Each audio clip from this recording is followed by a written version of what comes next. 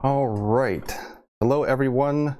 Thank you very much for tuning in to my little FPGA development live stream today. So I have a couple of things planned. Let's see. We're going to be doing a quick unboxing of a new FPGA board that just came in recently, just to kind of get our get a little bit familiar with some of the features of FPGA boards and what we're going to be looking for when we take a look at this guy. This is an FPGA board I acquired a while ago, and I have no documentation for it. So if you acquire a board from eBay or whatever, and you want to do something with it, but you don't have any documentation, you need to figure out what pins on the FPGA are connected to what, such you can actually run a your own design on it. So what I'm going to do today is go over some techniques that you can use for backing out enough of the connections on the board in order to be able to use it. So that's what we're going to do in a couple of minutes here. Before that, I just have a couple of quick things to mention.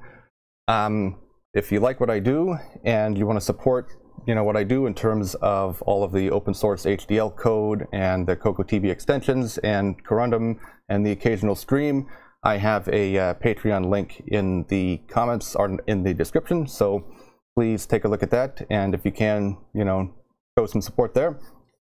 A lot of the equipment that I have, I picked up used off of eBay. It costs a fair amount of money. So anyway, your financial support would be much appreciated. All right, so moving on, I'm going to go ahead and pull out this new board that came in, and we'll take a look at that, and then we'll circle back to this Dini Group board in a couple of minutes. All right.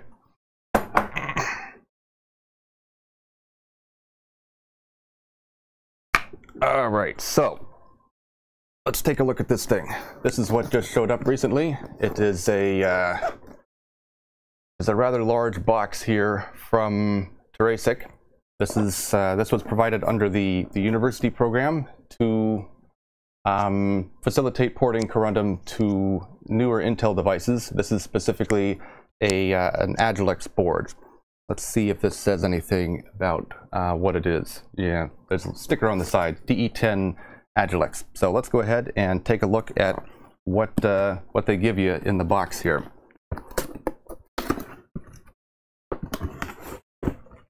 All right, so we got a bunch of paperwork, including actually a nice picture of the board without the heatsink. That's potentially useful. All right. Okay.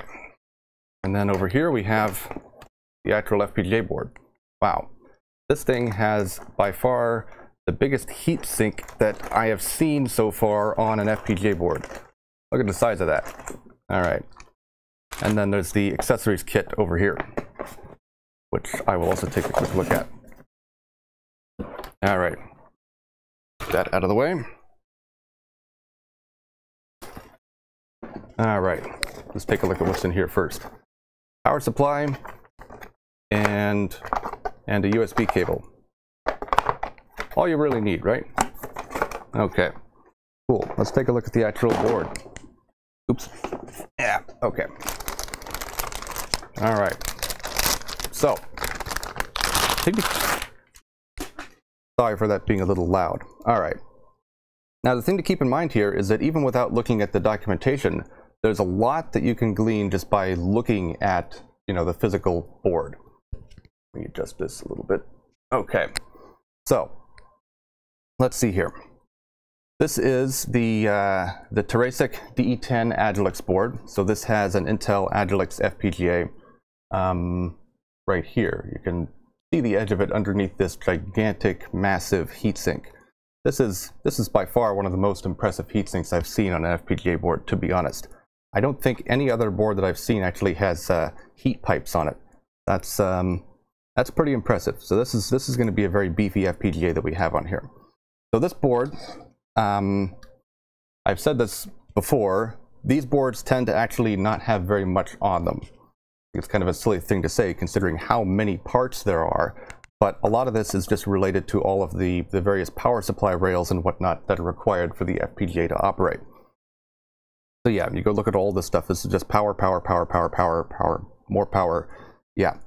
In terms of the actual functional components, there isn't all that much, right? Obviously, you got the FPGA in the middle. You've got 4 DDR4 memory modules, you know, kind of SODIMM devices.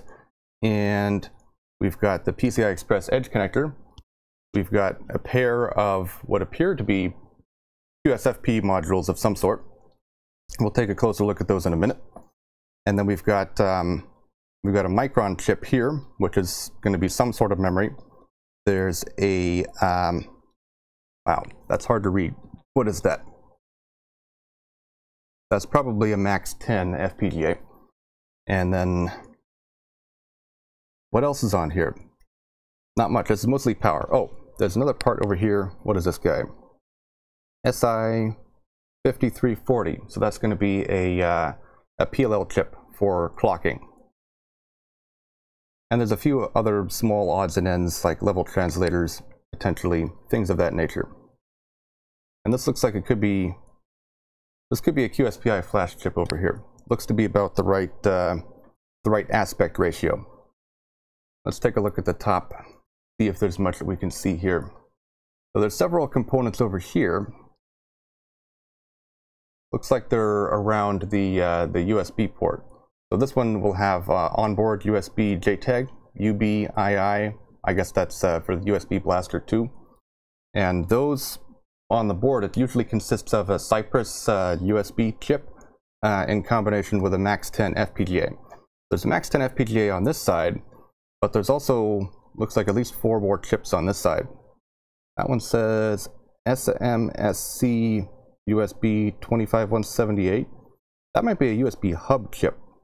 And then SIL, that could be a USB UART chip maybe. So that looks like a USB hub, USB UART, and then there's 2 more chips over here. Let's see if I can get an angle on that to read it.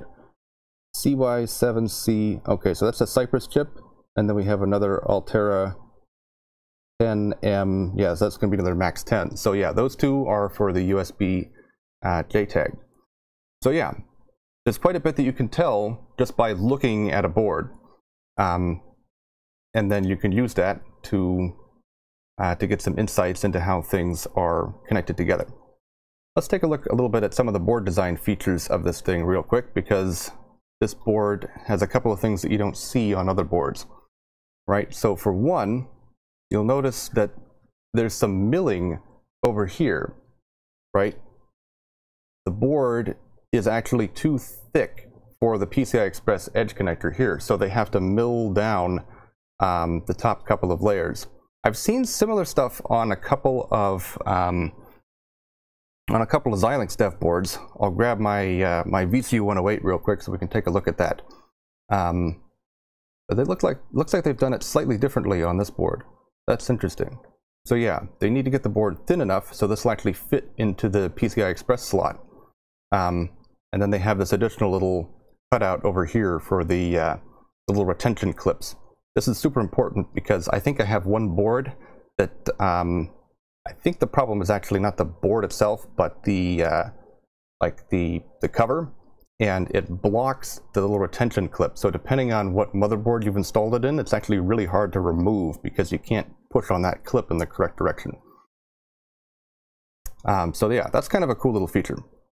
Another thing that we can notice if we look at the, let's see, we look at the traces here on the FPGA, we can see some back drilling. So there's a bunch of back drilling over here, right? We can see all the holes, and there's also a bunch of back drilling over here. I think I've discussed this in a previous video. All of this back drilling is necessary for signal integrity. So all of these back drills over here are going to be associated with PCI Express. So we can see some of the traces going over here to the PCI Express connector. Yeah, so there we go. It looks like they're running like every other trace on the bottom of the board here. So 8 are on the bottom, and then 8 more are going to be probably near the bottom. The reason I say they're probably near the bottom is because it looks like we're only seeing back drilling for the connections going to the other side of the board here. Yeah. And you can kind of tell, well, maybe you can't tell from the video, but these are definitely back drilled to slightly different depths. So for the traces going to the other side, they're going to be running those on a couple of different layers. All right, let's see. I guess the other thing to take a look at is there's also back drilling over by the QSFPs over here, right? And the interesting thing you'll notice is that there's actually 4 rows of back drilling. Usually with QSFPs, you don't have that much back drilling. Let me see here. Okay, that one doesn't have any back drilling. Actually, let me just show you this real quick. This is my VCU 108, and you can see kind of a similar setup with the PCI Express Edge connector, where they do something interesting with the stack up to get the right thickness. So this one I think is done a little bit differently because they don't have any milling that only goes part way through. It looks like, yeah, I'm not sure what the exact sequence was that they used to produce this stack up, but they actually have solder mask on here, whereas on the Intel board here, they don't have any solder mask on that inner layer. Okay, let me see. Do I have a board that has some back drilling that we can use for comparison? Does this one have back drilling? No. Hang on. I think this one might have some back drilling. We looked at this one previously. Yeah, okay. So I'll pull out my my massive high-tech global board here and take a look at the back drilling on these guys. So you can see this has QSFPs and there's only 2 rows of back drilling, right? So there's only 2 rows of pins. But on this Agilex dev board, there's 4. So that means that these are not actually QSFPs. These are a higher density module, higher bandwidth module called a QSFP DD for double density. So you get twice as much bandwidth in the same form factor effectively. So I actually don't have any QSFP DD modules, but this is what a normal QSFP looks like. And with the QSFP DD, this little inner tab would be longer and it would have 2 rows of contacts on it. So you can actually, so these are backwards compatible. I can insert a QSFP module in here and it's just going to connect to you know, half of those pins. Anyway,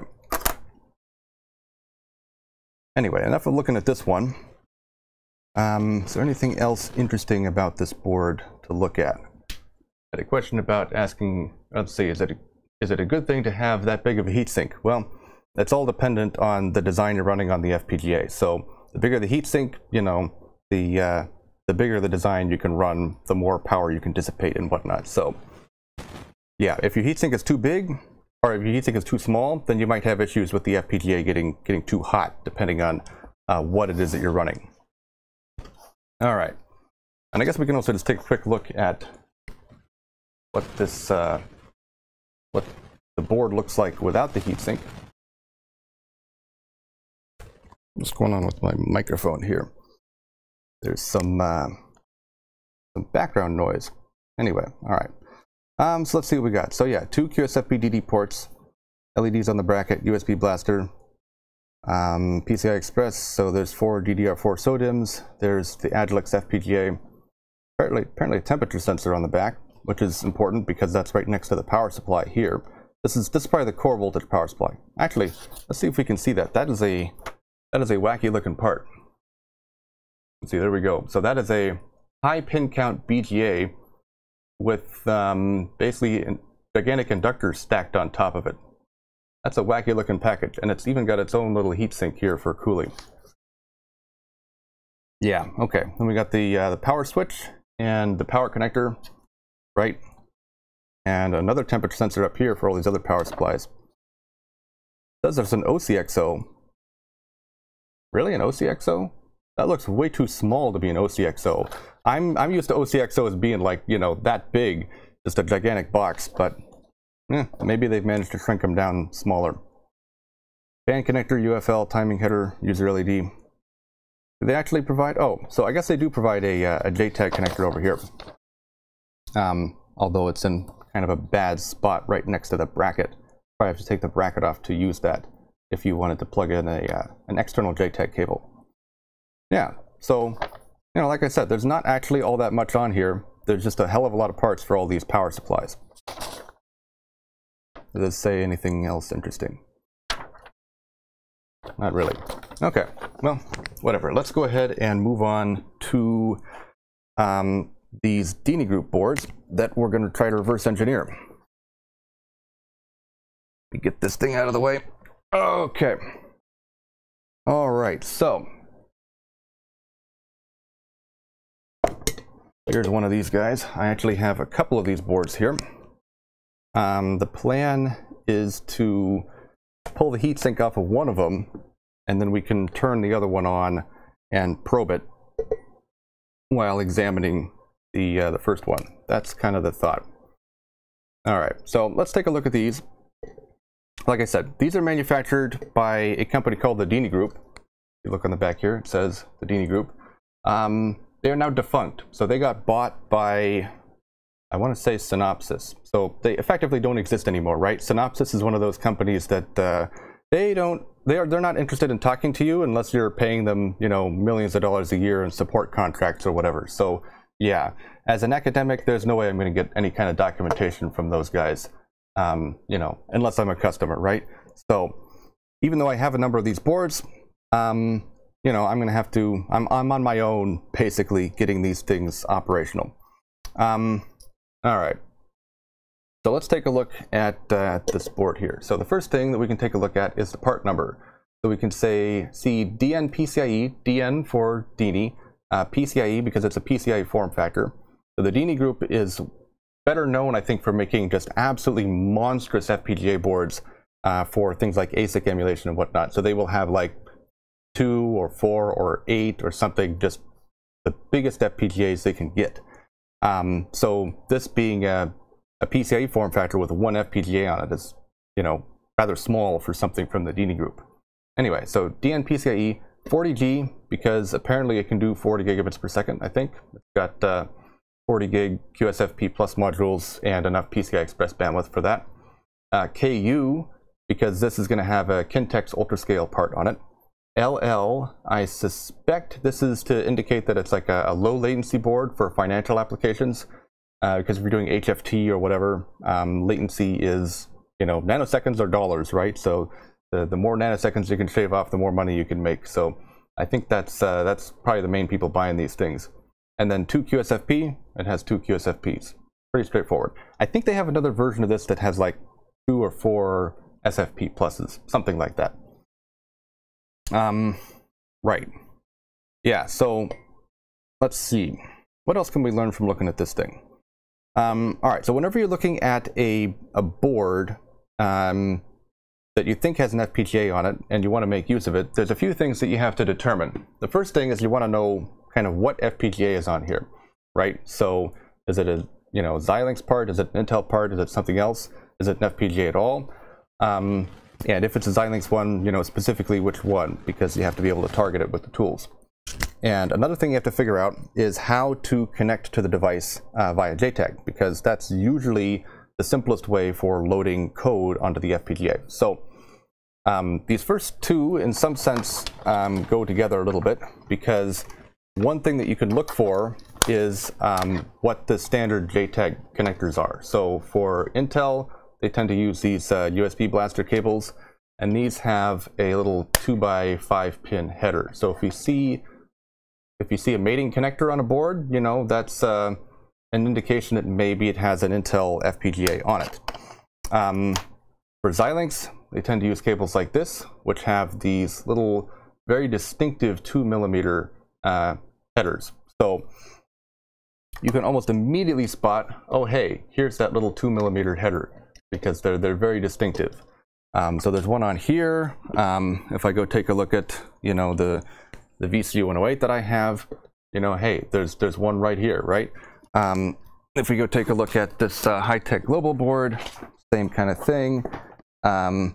you know, if we take a look at the board, right on the edge right here, ta-da, there's your JTAG header. You know, that's the very distinctive Xilinx connector. So from looking at that, you can get a good indication that this board, without looking at anything else, probably has some sort of Xilinx FPGA on it somewhere. You know, I can't really tell much about specifically which one, if it's a big one, if it's a small one, or even if the big chip under here is a Xilinx FPGA versus it happens to have one on the board for, you know, a small one for management or something. But yeah, that'll give you some indication of what FPGA is on here. Right. So let's take a closer look at the rest of this board and what other interfaces are available, because that can give you some clues as to how things are hooked up.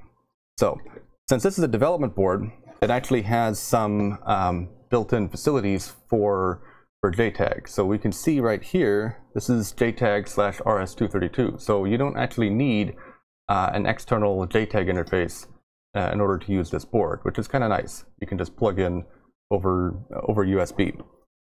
And there's an FTDI chip right next to that, so, you know, the assumption is that this is going to show up like some of the Digilent boards, basically, and Vivado should be able to directly talk to it. Right. Okay, so let's see, what else do we have here? Yeah, so with just random FPGA boards that aren't like designed as development boards, you might not have, you know, nice features like that to deal with. Over on the side here, we got a whole pile of MAC address stickers, which is kind of funny.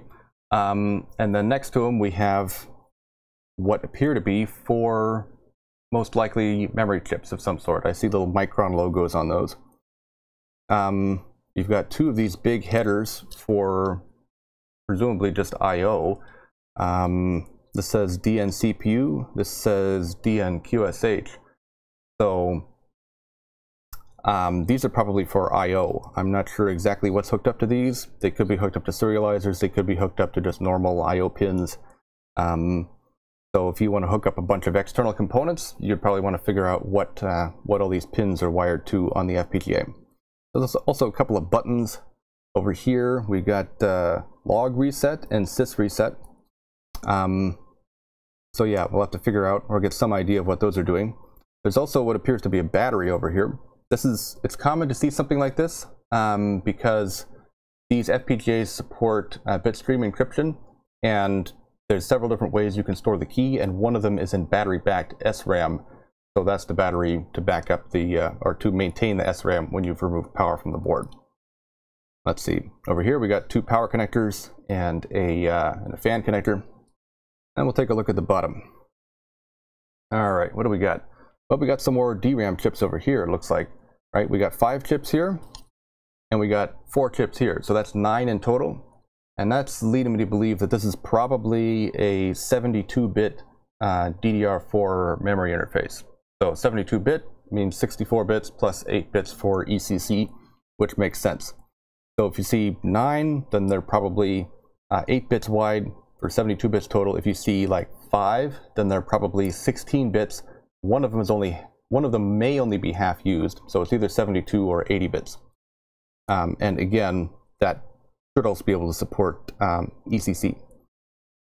Let's see, we got a lattice part. That's interesting. This is probably like board management type stuff, maybe handling resets, power sequencing, something like that. Not really sure. Stuff like this can cause trouble when you're trying to reverse engineer a board, because you don't really have any way of knowing what exactly that's doing and what exactly it's connected to. And screwing around with this can potentially cause problems because it could be connected to power supplies and other things. So we'll see. Next to that, we have another Micron part. Not sure what it is offhand. We can drop that into the BGA decoder and figure out what it is. Let's see, what else do we have on here? I pointed out the FTDI chip before. This is most likely associated with JTAG.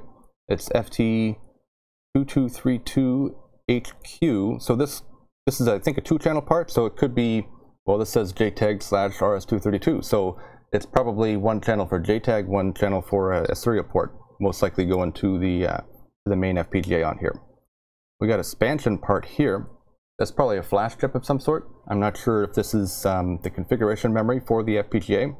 and it might be, unless we find another flash chip on here. And then there's another part next to it, Atmel something. My guess is that's an EEPROM. I'm not sure if that's hooked up to the main FPGA or the SM bus over the PCI Express Edge connector or what. Let's see, what else can we see here? There's a bunch of these little chips lying around. These are potentially level translators. So you see we have two QSFP modules on here. The QSFPs, each one will have 4 pairs for transmit, 4 pairs for receive that are going to be directly connected to the FPGA. But then they also have some low-speed control signals. And usually you're going to have to run those low-speed control signals through some sort of level translation, because it's usually like 3.3 volts here. And most of these high-end FPGAs, well, they don't really have any 3.3 volt I/O. So you have to have some sort of a level translator to bridge the gap. So it's, what are all the pins? There's like reset, LP mode, module select, module present, interrupt, and then an I2C, SCL and SDA. So that's 7 pins.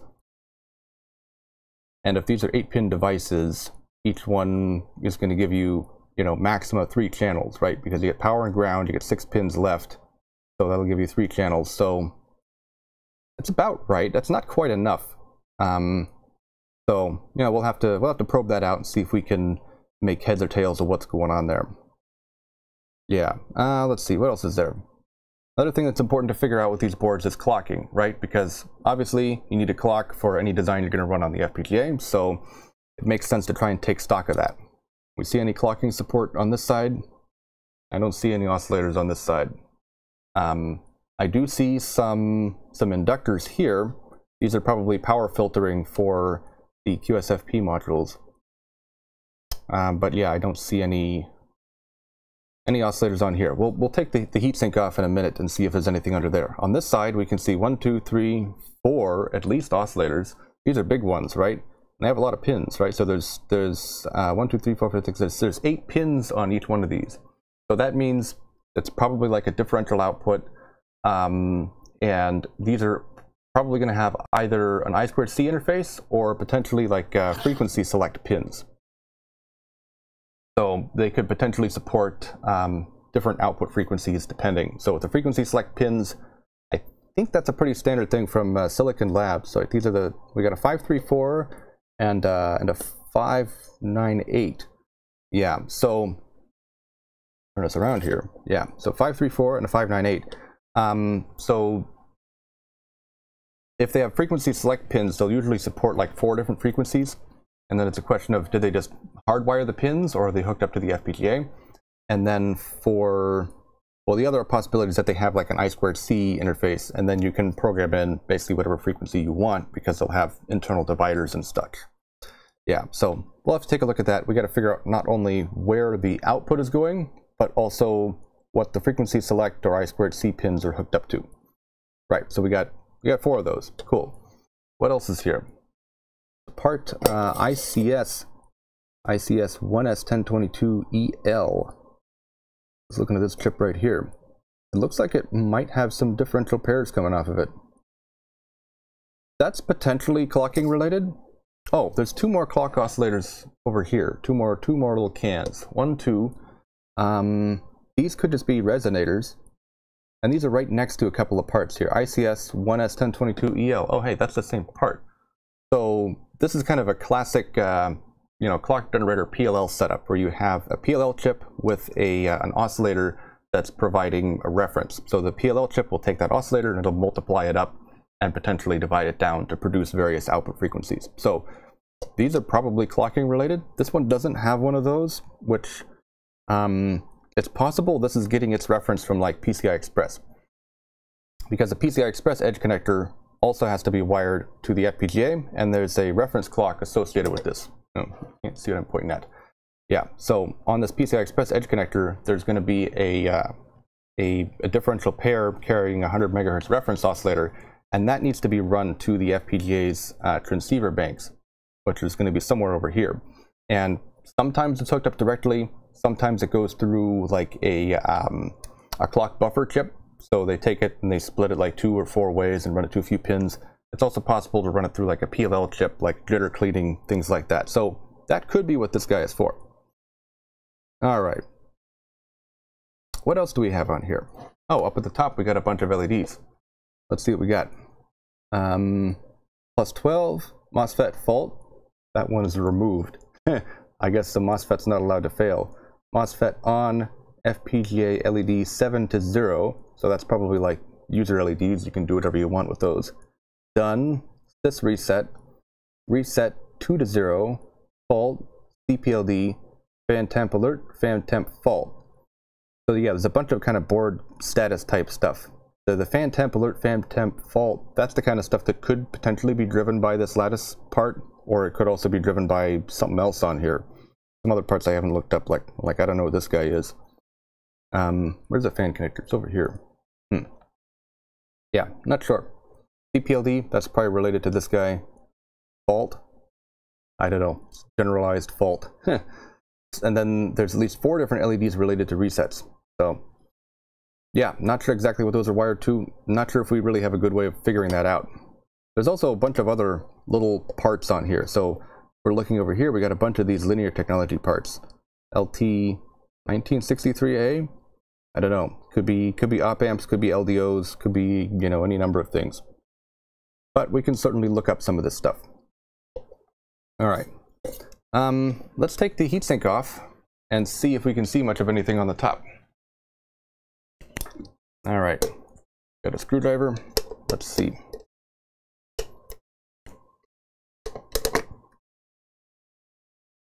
All right, let's see here.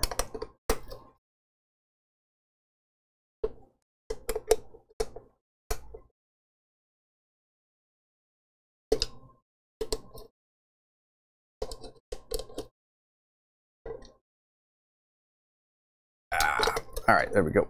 And I gotta undo that. Oh boy. Let's try not to get heatsink grease all over everything. That would be a mess. All right, get rid of that for now. Okay, let's see. With that removed, can we see anything interesting here? Well, let's see. There's another one of these guys. That's like exactly opposite. Whoops. Okay. So yeah, there's another one of these micron parts, and that's like exactly opposite the one on this side. So, interesting. Okay, what else do we have here? What is making all this noise? Okay, let's see. Then we got another FTDI part here. Oh, actually, so there's another USB port in the corner here, and this one says USB to JTAG CPLD and UART1 CPLD. So this USB connector probably goes to this FTDI part, which is then directly opposite of the lattice FPGA here. So that's probably how you can reprogram that guy. Let's see, what else do we have here? We got a whole bunch more of these linear technology parts. These are probably regulators of some sort. I'm not seeing any inductors, so these are probably going to be LDOs of some description. And then there's a whole bunch more. All these 1763, 1963. Yeah. These might be LDOs. They got a bunch of big capacitors, so that's making me think they're probably regulators and not something like comparators or op amps or something. Okay. Anything else worth noting over here? Well, we got a bunch of these look like the linear technology micro module things. So there's 2 over here, and then it looks like there's just a whole bunch more. So these are pretty common. These are like fully self-contained switching supplies that have the you know, the driver circuitry, the MOSFETs, and the inductors all inside of the same package. And in some cases, you can actually see, like if we take a look at these on, again, on the big high-tech global board, we can actually see that I think that's like the top of the inductors that are in here. Either inductors or a transformer. So yeah. I don't know if they do that for heat dissipation purposes. You actually have it at the top of the part, or if they just don't have room. Let's see. Oh, there's also, forgot to mention this before, it looks like there's 2 more LEDs over here. Potentially dual color LEDs hooked up with a little light pipe. So that's then hooked up to the back panel. And there's also a little, it says time sync here. This is like a 2.5mm connector. I'm not aware of any standard for anything like that, so I don't know, PPS in and out maybe, or frequency in and out, not sure. It says time sync, so seems like it would be intended for carrying some sort of a time synchronization signal. All right, so what else do we have? Oh, there's another micron part over here. Interesting. I'm not sure what that is. Yeah, either that's it could be a flash chip of some sort, probably. It's just a one chip all by itself, so it could be a QSPI flash, could be a 16-bit or something like that, parallel flash. But at least these we can look up and see what they are. So Micron has a little BGA decoder. You can plug in the numbers, and it'll tell you what part that is, and you can look up the datasheet and whatnot. Let's see. Is there anything else here? I think we've just about done most of the kind of visual examination of the board. So this is always the first thing you do when you have a board, is you want to very carefully examine it visually to try and learn as much as you can about what sort of components are on here, and that'll tell you kind of what you want to focus on, what the board's capable of and what you want to focus on for reverse engineering. So reverse engineering things like memory interfaces, that's a much more complex task, because you can't really get access to those pins necessarily, so you might need to get a sacrificial board and remove a part, which is not ideal, but that will allow you to reverse engineer that interface. But yeah, so once you're done with kind of a just your direct examination of the board, there's a lot that you can learn from that. Then we have to look into using some other techniques, and the tools that I'm going to be using today for reverse engineering this consist of a couple of things. We're going to be using a multimeter.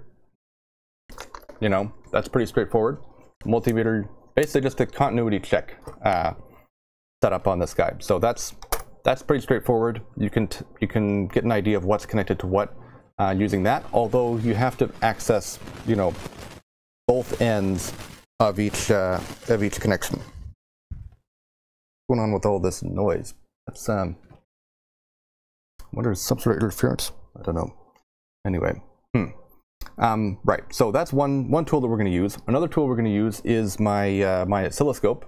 And using the oscilloscope, we can probe around on here. You can check things like clock frequencies to figure out what frequencies the clocks are running at. And then we're also going to use the scope in combination with the third tool, which is the FPGA itself. So what we're going to do is load a design onto the FPGA, which drives signals out of all the pins, and then we can probe around and see what we're looking at, basically. We can probe around with the scope, we can use a serial decode on the scope, and it will just tell us what pin we're connected to. It's a pretty cool technique. I've definitely seen a few different people doing similar things for reverse engineering boards. So yeah. What I'm going to do next is take a look at what part is on here. All right, so to do that, we're going to use Vivado. So here is here's a board that I haven't taken the heatsink off yet. We're going to put that over here, upside down, and then I can connect my little PCI Express power supply board to this guy. Right, so I can plug it in like that. If I turn this on, ta-da, we have some blinking lights. Okay, so there we go. That's a little bit loud. Okay. Anyway, so we have we got a little blue done light, and then we got a nice little blinking pattern on the user LEDs. Oh, and we also have some blinking lights on the back. So this is just running, the stock Dini Group board design. All right, so I'll turn that off for a second. Now I need to go ahead and get a USB cable plugged in here, right? So we can get a USB cable plugged in to the USB JTAG interface here, and then we'll see if we can talk to this board from Vivado. All right, cool. Let's see. The other thing that I've done, let me go ahead and switch over. I will go to that guy. All right, so I've done a couple of things in preparation here. Excuse me. The first thing is, as I'm sure most of you can guess, what I want to do eventually is run Corundum on this board. So I've gone ahead and made a copy of the VC108 design. The VC108 targets a vertex UltraScale series part. This is a Kintex UltraScale, so it's similar. And I have the constraints file up right here. So we're going to take a look at this and fill in all of the connections. Or not all the connections, but we'll fill in stuff as we go here. The other thing that I've done is I've gone into my archive and I've dug up a couple of scripts. And this one, something is complaining about a bunch of this stuff, whatever. It's an old script. This script, it reads pinout files from Xilinx. So you can download these, what are effectively like CSV files that list out all of the pins on the device. And this will, and the script that I have here takes these and it generates a Verilog file that contains all the pins on the device. Right, so I've gone ahead and created a project for this in Vivado. So what we're going to do is open up the hardware manager and use this to poke at the device on the FPGA board and see what's there. So let me go ahead and turn this on. Let's see, the board is on. Okay, now let's see if Vivado picks it up. So I will do auto connect, and it picked up something. Come on, being a little slow. Aha, okay, so we have an XCKU 040. So yeah, that's a Kintex UltraScale part, and we can see the serial number that is the Dini group, Dini 0160600A. Yep, okay. I mean, that looks like the board, and it is an XCKU 040. So that's not the smallest Kintex UltraScale, but it's a small Kintex UltraScale, right? And let's see, does this give us anything else interesting? Well, it's got the ID code, right? And XCKU 040. All right, that's not bad. Actually, let's take a look at a couple of other things inside of this here, because we can learn a few things about how the board is wired potentially. Let's see. So there are, under register, we can look at config status and boot status. All right, so boot status. All right, just it's valid. All right, so that means it booted. Okay, so config status. Let's see, so 0, 1, 2, so the M pins here indicate how the mode pins on the FPGA are wired, which indicates, you know, effectively what you need to look at, or what the configuration source is going to be. So I'm going to go ahead and see if I can pull up a data sheet for this part. This is an XCKU 040, so that'll be the Kintex UltraScale. Let me go data sheets. Let's see here, Xilinx. This is UltraScale configuration. Where is that? UltraScale configuration. Okay, so the configuration user guide here, this talks about all the different configuration modes here, and what we need to do is look at the mode select pins. Where are the mode select pins? They got to be defined here somewhere. Yada, yada, yada, yada. Okay, here we go. Mode select pins. Okay, so 0, 1, 0 is what we were seeing, right? 0, 1, 0. Okay. So 0, 1, 0 corresponds to master BPI. So that means that this FPGA is expecting to be directly connected to effectively a 16-bit parallel flash. So going back to the board, that indicates that, let me see here. Switch back to boink. Okay. All right. So that's indicating to me that the configuration flash is most likely going to be this part over here. And this is probably a 16-bit BPI flash. Because the other thing that I was thinking might be the configuration flash was this guy over here. And this looks much more like an SPI or QSPI flash. So let's pop this into the BGA decoder and see what it is, right? Let's take a look at that. All right. Oh, let's actually see if there's anything else from the registers that would be useful to look at here. I don't think so. I think this is all pretty standard. BPI page size. Yeah, okay. Yeah, I don't think there's anything else here to look at. Okay, cool. So we've learned something here just by using Vivado. Well, several things, right? One, we have a XCKU040. Not sure about the package. Actually, we'll circle back to that in a minute. So yeah, it's an XCKU040. Actually, it doesn't say what the package is. I don't think it does. Let's see. So there's an ID code here. There was, I thought I saw a list of JTAG ID codes in this document. So, oh, it doesn't say. It's just, oh wait, that's not the ID codes. Ah, here we go. This was the ID codes, right? So 3822093, 3822093. Okay, but it doesn't say what package that is. All right, so we'll have to do some poking around to see if we can figure out what package that is. All right. So anyway, that is that's some progress. We know it's an XCKU040, and we also know that it starts up in BPI 16 mode. All right.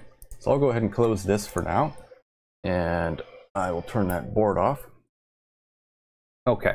So let's take a look. I did a little bit of poking around online, and I actually managed to find Dini Group's website. I had to go into the Wayback Machine to find it because, like I said, they are defunct. And from looking at this, it indicates what the package is for the device. So the FFVA 1156. I mean, if you didn't have this information, you would have to just, you know, wipe off the heatsink grease and read it off of the package. But yeah, so this now allows us to create a Vivado project. So that's what I've done here. XCKU040 FFVA 1156. And I'm assuming it's a speed grade 2. I would need to wipe off the heatsink grease to confirm that. So yeah, we'll start with that. And yeah, from looking at this, they have 4 potential devices that they can stuff on the board, right? They can give you the 035, the 040, the 060, or the 075. Presumably those are all of the pin compatible packages. Let me actually take a look. Do we have a product table for Ultra Scale product selection guide? Yeah. Just to show what all the pin compatible devices are, you can take a look at a particular package. So this is the, what was it, the FFVA 1156. So A1156, all of these are, you know, they're effectively pin compatible. So you can do the 035, the 040, the 060. I almost said 075.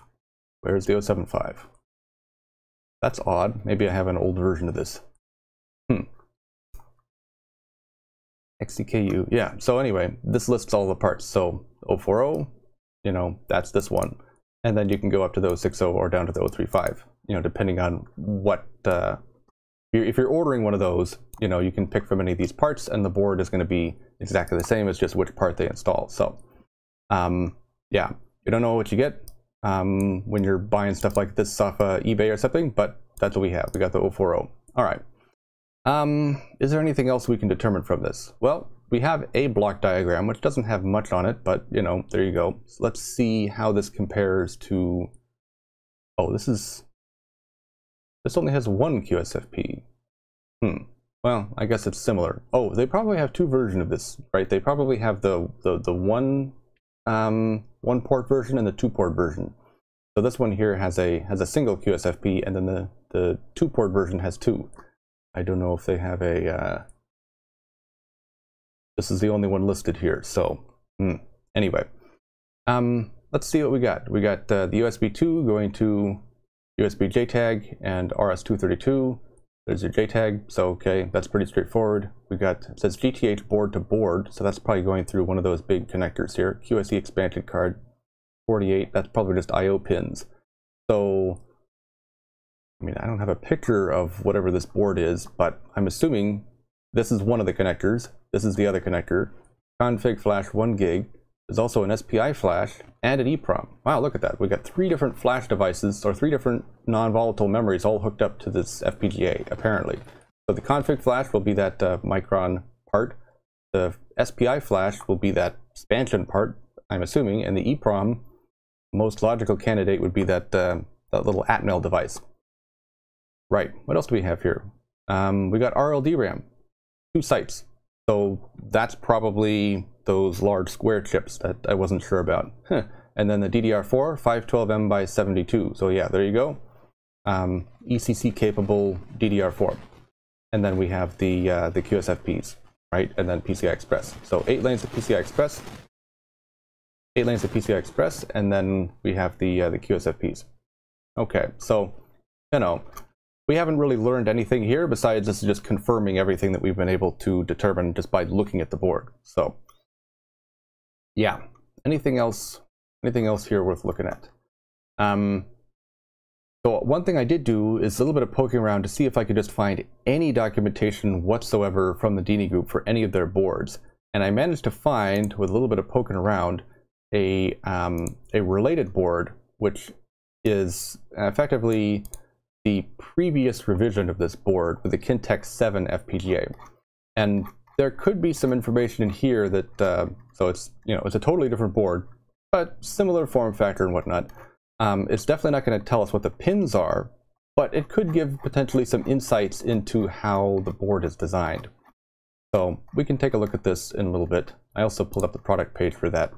You know, not much to say here, besides it has, I guess, either 2 SFP pluses or 1 QSFP, and then 4 lanes of PCI Express, a single DDR3 DIMM, some QDR SRAM, and a flash. I'm not even sure if it has, I think it has an EEPROM, right? Well, this one doesn't show an EEPROM. It probably has an EEPROM. Yeah. All right. Anyway, we're going to look up those Micron parts. So what you can do with those is you can go to Micron's BGA decoder and you can plug in one of the lines on the chip here. You want the second row. Plug it in here, and then it tells you what the part is. So if we wanted to look up what that what I suspect is a flash chip, let's take a look here. It says RB117. Not sure if you can read that. The lower line on there is RB117. Right, so what we can do is go over to the website here, and I'll put in RB117. I do search, and it gives MT28GU01G. So from looking at these, I just know that the MT28 is going to be a parallel flash, and then 01G is the 1 gigabit parallel flash. I thought I opened that up. Nope, not that one. Yeah, here we go. MT28GU01G. So yeah, that's the part that's on the board. Okay. And what does it say down here? 16-bit wide data bus. So yeah, 16-bit parallel flash. That's so that's going to be the configuration flash for the FPGA over BPI. And we can look at some of the other parts. So I also went ahead and pulled up, this is the DDR4 SDRAM. I think it must have been the 512 meg version. And then there's also the RLD RAMs. So these will give you the pinouts for those things. Now for the flash, yeah, so the problem with this board is that all of these are BGAs. So probing the pins on the memory device end is basically not going to happen. But the fortunate thing is that you basically have no choice in terms of what these pins are connected to. So let me go ahead and pull up the pins. So this is the pinout file for the XEKU40 and the FFVA 1156 package. The flash pins have to be hooked up to very specific pins on the device. Let me see.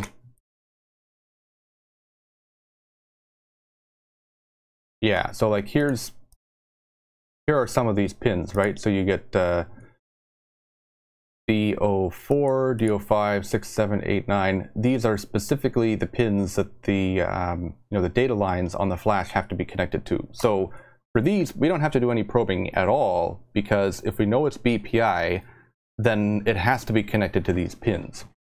So we can. Something seems to be interfering with my microphone. I apologize for that. I don't know what's going on there. Anyway, so we can start filling in some of these pins. So if I go to, say, the FPGA.xdc here, these are the pins for hooking up to the BPI flash. And one thing to keep in note here is this actually starts on pin 4, That's because some of the control lines are wired to dedicated pins that are only accessible through the startup primitive. So if we look at this here, startup B3, this is used for the lowest 4 data pins, and OE, CE, and the clock as well. I guess in this case the clock pin is not used, but it would be used for a QSPI flash. Yeah, so the reason these lower 4 are dedicated is because, you know, they're used for QSPI. So you can't really use these for, you're not really supposed to use them for general purpose I/O. But the other ones, yeah, you can. So let me go back to here. What I'm going to do is clear out all of these guys. Okay. And then, in some sense, this is a little bit of a guessing game in terms of how many pins are hooked up. We know the first, we know all of the data pins are going to be wired up, but we're not sure exactly how many of the flash address pins are wired up, and we also don't know if these region pins are wired up. The region pins are associated with the multi-boot setup on these FPGAs, so you can actually have multiple. So I'm trying to think of how best to explain this. They are used for fallback boot effectively, and the idea is that you can trigger a fallback boot to a different part of flash by connecting these pins to certain high order address pins. And basically, if the first bit stream doesn't work, then it will pull the region pin low, I think, and then boot from effectively a different sector in the flash. So if you have 2 region pins, then you can have 4 regions. If you have 1 region pin, then you can have 2 regions. If you don't have any, then the only thing you can do is use the WB star register, which is what they call it, the warm boot start address, basically. And that'll allow you to start anywhere in the memory, whereas these region pins only allow you to start, you know, on, you know, a factor of 2 basically boundary. All right, so let me see about pulling in some of these pins here. So we need D4 through D15, and what I can do is go in here and I can find here's D4, D5, 6, 7, 8, 9, 10, 11, 12, 13, 14, 15. Well, hey, they're already in order, so I can just copy all of those, and I can just take all of the pin names here, and I can go ahead and immediately drop those in here. Right. So there you go. We pulled out, how many pins is that? That's 12 pins, right? Without having to probe anything, we know what those pins are. What the heck? All right. All right, so what else have we got going on here? All right, I'm going to switch to my other microphone when I'm sitting here because of this interference being annoying. All right, there we go. That's better. I don't think this one will get interference. Okay, so let me go ahead, and I'm also going to clear out a lot of these other settings, a lot of these other pin settings that we're going to have to figure out. So there's PCI Express, and then for QSFPs, there's 2 of these, whereas the VCU 108 only has 1. So I need to go ahead and add, these are going to be either QSFP0 or QSFP1.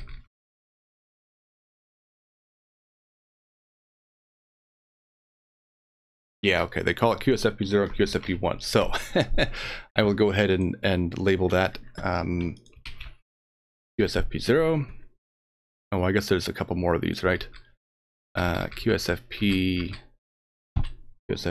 All right, so there's QSFP0. Then I also need to do this one more time for QSFP1. So these are going to be now QSFP0. I'm going to replace that for QSFP1. All right. Okay, cool. So there's that. Oh, I also need to remove some more pins as well. I2C interface. We'll circle back to that. PCI Express, right? EPI Flash, right? Okay. QSFP. Well, this doesn't have any P mods. I'll just comment these out for now and I'll clean that up later. Dip switches. Are there any switches on here? Were there any switches? I don't think there was any dip switches. No dip switches. Push buttons. I don't think there's any push buttons either. Let me take another look at this. Any dip switches? I don't think so. There's a reset button, but I don't see any dip switches. I don't see any push buttons. All right. So that goes away. LEDs, there was 8 of those on the edge connector, and then there was a couple more LEDs on the back plate. So I'm going to call these user LED. User LED, okay, cool. And then we have a couple of QSFP LEDs here. So I have QSFP0, LED green, and then also red. And then I have to duplicate these for QSFP1. Okay, that's pretty straightforward. We also have to figure out the clocks. I'm not sure how many clocks there are. I don't know what frequencies there are. Okay, for the configuration, BPI 16, BPI sync, I'm going to leave these alone because I think that's all correct. X master clock. We're not using that, I don't think. Okay. All right. Let's see. What next? So I think the next thing is to go ahead and generate this this test design that will load on the FPGA that we can use to start probing some of the pins. So the way this works is we have this generate script that reads in the this pinout file, right? So it gets all the pins and it gets a little bit of metadata associated with each pin. And then it does a bunch of sorting these pins into various categories. And then what we do is we take all the GPIO pins and we feed that into this. Actually, I guess we have 2 Jinja templates. And these are used to generate a Verilog file and a constraints file. So I'm going to go ahead and run it. Generate.py. There we go. So we have, yep, that's right, ultrascale 40. Yep, okay. Those are all of the MDT transceiver banks and all of the IO banks. All right. And what we get is this Verilog file here. This has all of the pins on the chip, effectively. And then, so the one thing you might be wondering about is that if we are going to, how do I know to search for D08? Because I've done this on other boards before.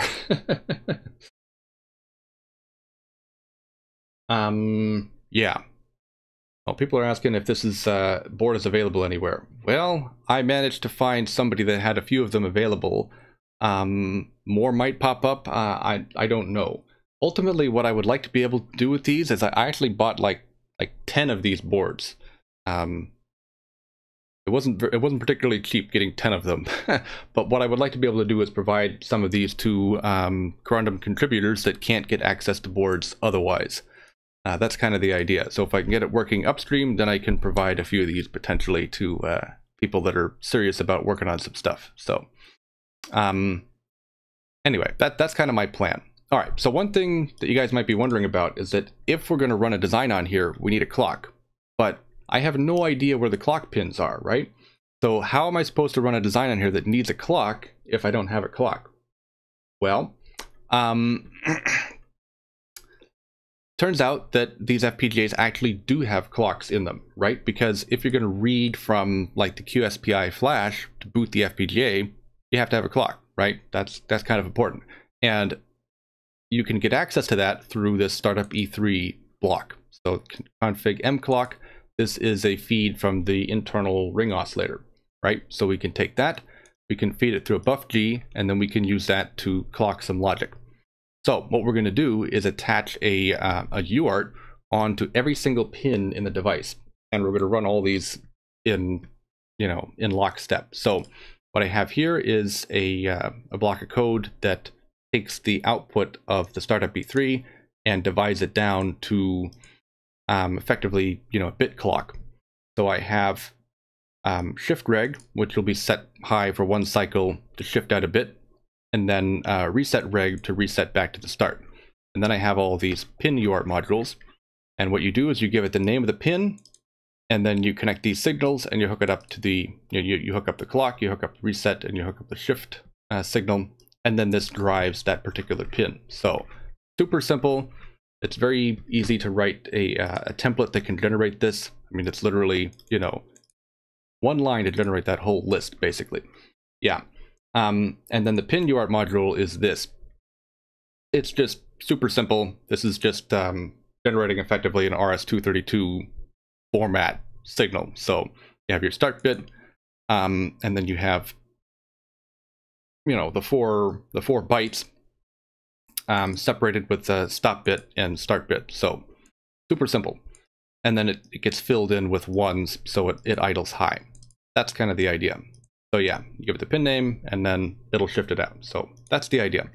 And then we also obviously have to have a constraints file that pins everything down. So this has the clock constraint for the configuration clock, which is 50 megahertz plus or minus 15%. So the downside about this is it's not very accurate. So what we're going to have to do on the scope is fiddle around to figure out what the actual bit rate is, because I have no idea what it's going to be, and it's going to change with device temperature and whatnot. So yeah, okay. So this creates the clock, and then we have all of the pins here corresponding to the pins on the chip. So pretty straightforward. So we take that, we drop it into Vivado. I've already gone ahead and run this. Fortunately, it's pretty fast, so it doesn't take long to regenerate if we need to, make some sort of a change to it. So what we're going to do is going to go ahead and load it onto the board, and hopefully we can start probing stuff. All right, so I'll switch over to the top view. There's the board. Oh, actually, what I wanted to do is change that. Okay, cool. Hopefully we don't get any interference, but with my luck, we probably will get interference. All right, so there's the board. I'm going to go ahead and turn this on, and then I'll connect with Vivado and load this bit file, and we'll see what happens. All right, open target. Okay, load that up. All right, so now I'm going to hit program device with that bit file. I hit program. Okay, so, the lights went out. That's a start. Get this zoomed in here. So, whoa. That's running the original design again. What? What is going on? Let me program that again. Something weird is going on here.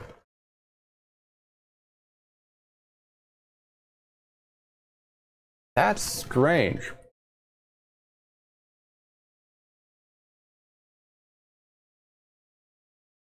Let me try this one more time, and let's watch these lights very carefully here.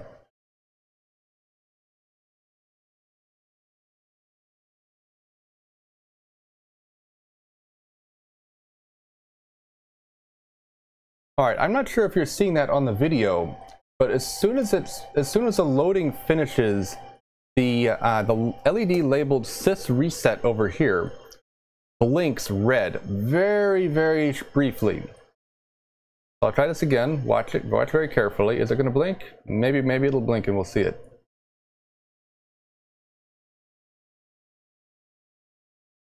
All right. Apparently it's not showing up on the video, but if you're looking at it, you can definitely see this thing. You can definitely see it blink. So yeah, let me try. So another thing you can do in Vivado is you can tell it to boot from the configuration memory device. So I will do that. And oh, it's already done. Okay, so if I boot from the configuration memory device again, I don't get a blink.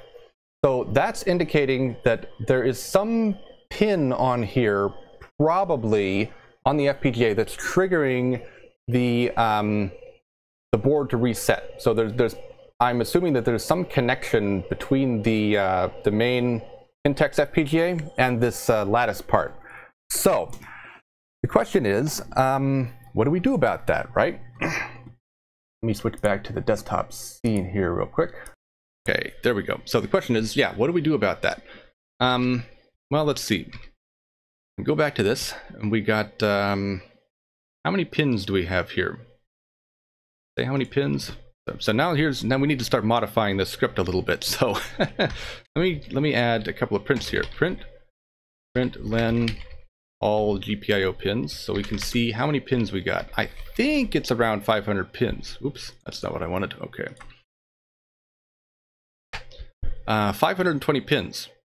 That's about 512. So if you want to do, so assuming that we have one pin that's causing the trouble, a binary search would require, you know, rebuilding this thing effectively 9 or 10 times, which is a lot, but it's not crazy. So let me make a couple of modifications here. Let me go ahead and I'm going to remove, we're just going to take just the first 260 pins, right? We're just going to cut that in half. 520, so we're going to cut it in half. Half of 500 is 250 plus 10 is 260. Yeah, okay. So we're going to take 260 pins and see what happens effectively. So all GPIO pins 2. I'll set this to all GPIO pins. Let's see, 0 to 260. Okay, cool. All right, so we'll start with that. Actually, let's take some notes here. We know this one doesn't work here, so we'll put no good. We know that doesn't work. Okay, and then we're currently testing this one here. I don't know about. We might have some good ones. So I'll put the ones that we know work. I'll go ahead and start stacking up here. So we're going to start with this. Okay, so this one's going to take the list of all the pins, right? We're going to take the first 260 pins, and then we're going to, you know, output that. Okay, cool. So I'm going to go ahead and run. Actually, the other thing I'm going to do as well, I'm going to print all GPIO pins. All right, so we know exactly what it's generated. So here is, that's the first 260 pins. All right, great. So let me go ahead and we'll rebuild this and load it on and see what happens. All right, so I'm going to hit generate bitstream. This will take a couple of minutes to run. Fortunately, I just put together a new workstation computer that's faster at running Vivado than my previous one, so this should only take a few minutes. All right, in the meantime, what we can do is take a look at a couple, whoops, all right, I turned off the board, and Vivado doesn't like that. Okay, well, we'll turn it on in a minute, and then Vivado will be happy. Okay, so what we can do in the meantime is start looking at some of the other features of the board, right? So one of the things we need to look at are clocks, and we also need to look at how the PCI Express stuff is hooked up. So the PCI Express and the Ethernet interfaces. So what I'm going to do is let's just start out with some probing and see if we can figure out what the PCI Express interface is hooked up to. Actually, let me pull this up again here. And let me show you a cool feature of Vivado that I just found recently. If you open the elaborated design, which takes a moment, then I think it was the elaborated design, you should be able to get a into a pin planning mode. Oh, binary search wouldn't work. So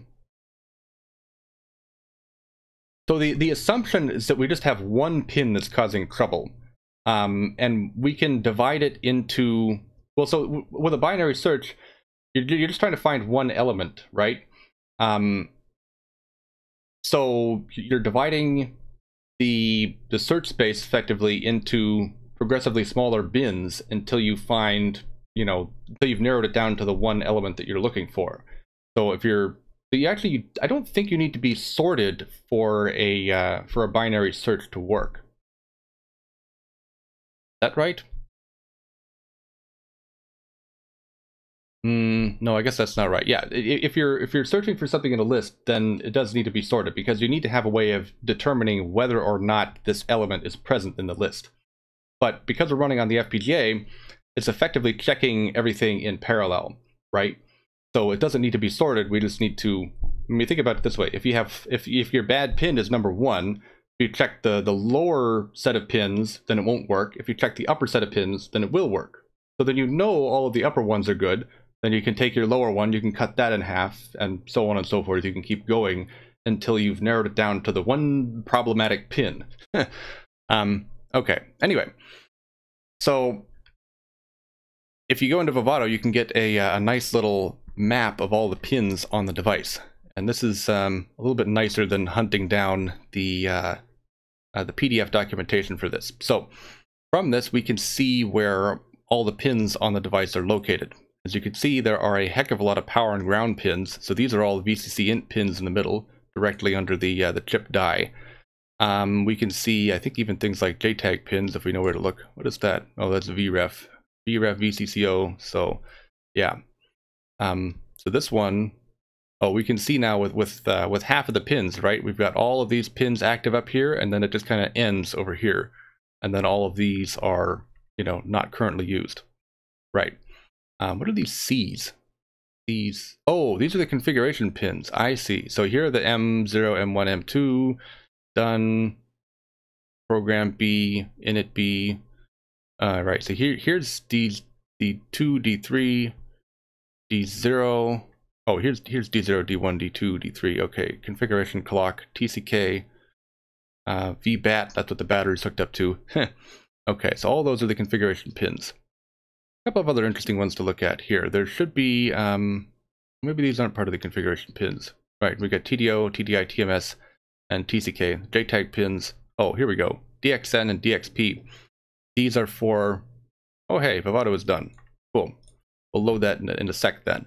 Okay, so DXN, DXP, these are for a die temperature sensor. Oh, so we got, have to know that the other half isn't working. Well, as long as the order doesn't change. Well, I sorted before, so yeah, it's at least the order is consistent.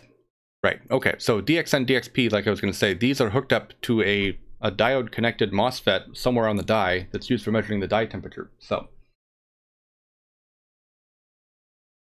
yeah, so go as old saying, with one round you can find which half is reset. Yeah, exactly. Yeah, you just keep doing that until you've narrowed it down. It's pretty straightforward. Okay, so this one was done. I'm going to go ahead, I'm going to turn the board on, and we'll see if this works then. So open target. Oh, actually, I guess I just need to go here. Okay, there we go. Program device. We switch over to top view here so we can see what the board is doing.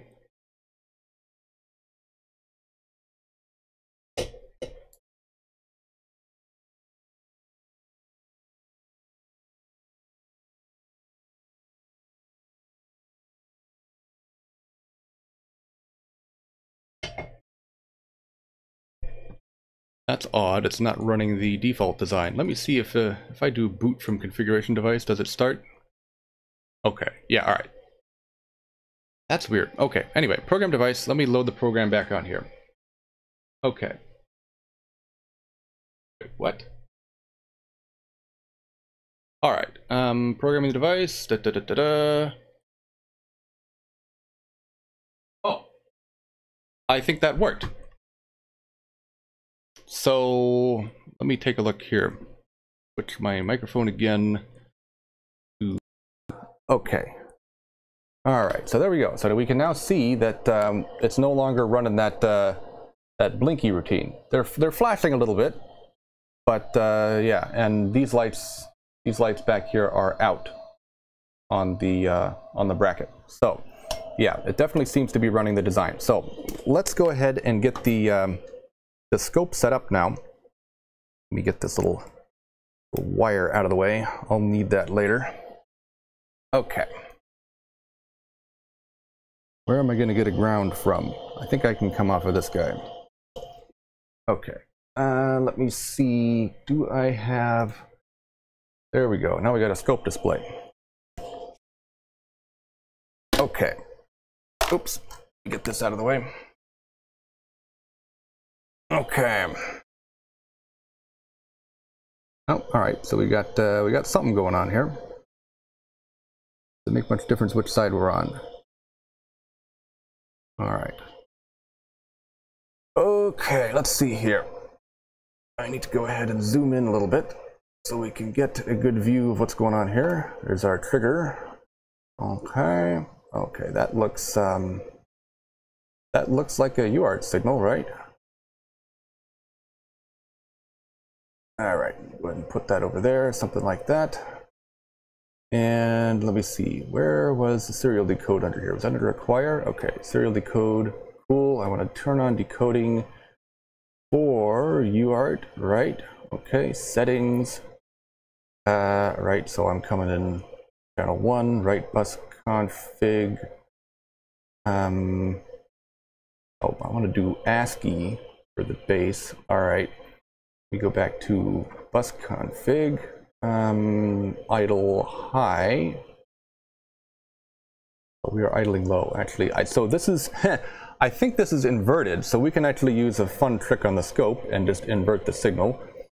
Okay, it's inverted because of they're using like a transistor to drive the LED. All right, let's go back into serial decode. There we go. Now I need to get the, I'm assuming I can actually get a reliable connection here. Okay, bus config. Now I need to change the baud rate. We'll put that on user defined. And let's see if we can find a baud rate that works. I think we're too high. Oh, there we go. All right, so let me see. So that's between 6.6 and 7.0, so I'll put that on about 6.8. That's about in the middle. That's a valid pin, right? Okay, cool. So now I can look at this here. So H22 is the first LED. Yes, somebody's asking, is each pin putting out different data? Yeah, we're putting a different UART on every pin. In fact, we can take a look at that real quick. What pin did I have there? What pin was this? This is LED 0 and it is H22. All right, leave that there for a moment. Okay, switch back to desktop. Okay, so that was H22. I can now go into XDC. This was LED 0. This was H22. And we can take a look at, let's see, where was that? Yeah, so we can take a look real quick again at the Verilog file used to generate this. So this is all of the pins, right? And we can see, we're looking at H22, right? So there's H22. We can also see H22 here. H22, right? So there's pin H22. We're assigning H22 to H22. Pretty straightforward. There's H22. And if we go down here, we can also see H22. There we go. So we have one of these pin UART instances. We're giving it the name H22, and we're sticking it on output pin H22. And then the pin UART, what it does, it takes the name, and then it pulls out the 4 bytes from that, and it shifts them out in sequence. So, yeah, puts the pin name on the UART. Super simple, super simple. And then, yeah, you can just go probe it, and it tells you exactly what you're looking at. So there we go. Let me go ahead and go through all of these. Let's see if this is going to work. Okay. Or let's just go through the ones that I have here, right? So I can start with this guy, and I can work my way down the line, right? So we got E20, and F22. So E20, F22. Oops, F22. Yep. Okay. And then the next one. That was F22, and then G22, F12, G22, F12. That was F12, right? Cool. We get F10 and D10. F10 and D10. Okay. The rest of these have got to be on the other side, right? And the other set of pins. So we'll take a look at that in a minute. Let's see if there's anything else we can find at this point on the board, right? Let's see if we can do any more poking around here and make any headway. The fan on this thing is a little bit loud. All right, so let's see. What else can we take a look at here? So we've got, well, let me take a look over here at what some of these parts are, right? So this I'm assuming is the, okay, so this guy I'm assuming is that little I2C EEPROM, probably. So these are probably the address lines. Okay, what is this? That's probably power. Okay, so that's just low and that's just low. Okay, what about this guy? Not seeing anything over here either. Interesting. All right. Probably need to. I'm wondering if some of these pins are, you know, on the other half of the chip. Yeah, I'm not seeing anything here. Let's see, anything on like the frequency select pins on these guys, or the control pins, if they're I2C or F cell. Nope, not seeing anything there. Okay. Anything else to look at here? All right, I think, let's see. Oh, I can actually take a quick look at these gigantic GPIO headers effectively and see if we're picking up any pins there. So these are a little bit tough to poke at here. Oh, there's another one. __ B3. Oh, I think this is not inverted, right? I inverted this. So let me undo that invert. Boink. There you go. AA22. Okay, so there you go. So yeah, with very fine probing, you can go work your way down the these headers and figure out what everything's connected to. Yeah, I'm not going to do that now because that's a lot of pins. But there you go. That one, yeah. All right, so it looks like I got to bring on some more pins. But we'll see what we can do in terms of the PCI Express and Ethernet connections first. So I'm going to turn this board off for now. There's a power switch. There it is. Okay. And we'll take a look. I'll bring some more pins online, and then we'll go from there. Okay, so let's see. The generate.py we were looking at, that was 0 to 260. So we know that one was good. All right. So let's see. What's half of 260, right? That's another 130. So I can take this to 390, and we'll see what that looks like, right? Okay, let me go ahead and rerun the... Oh, I need to rerun the generate script. Right. So there's some more pins, and let's go ahead and kick this off again. Okay, there we go. Cool. All right. So that's going to go ahead and run for some more pins. I want to pull out a breakout board to make that probing easier. For that connector, yeah. The only problem is I don't have a breakout board for that connector, so yeah, that's a what is Samtec QSH series, right? So it's pretty fine pitch. Yeah, I'm not going to bother probing that one today. I can probe that one later if I need it. The goal on this is to figure out what all the connections that we need for corundum to operate on this board, right? So what do we need for corundum? We need the PCI Express interface to be operational. We need the Ethernet interfaces to be operational. There's a couple of I2C buses that need to be probed. We also want to probe the rest of these flash connections.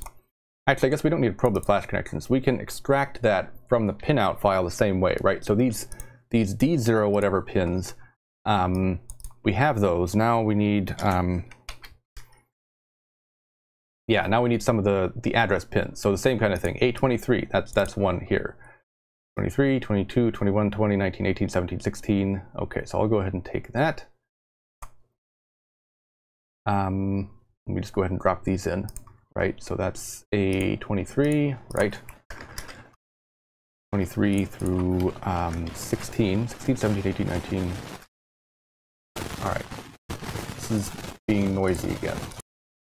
What the heck? Okay, that's better. All right, let me just go ahead and get these transferred over. Yes.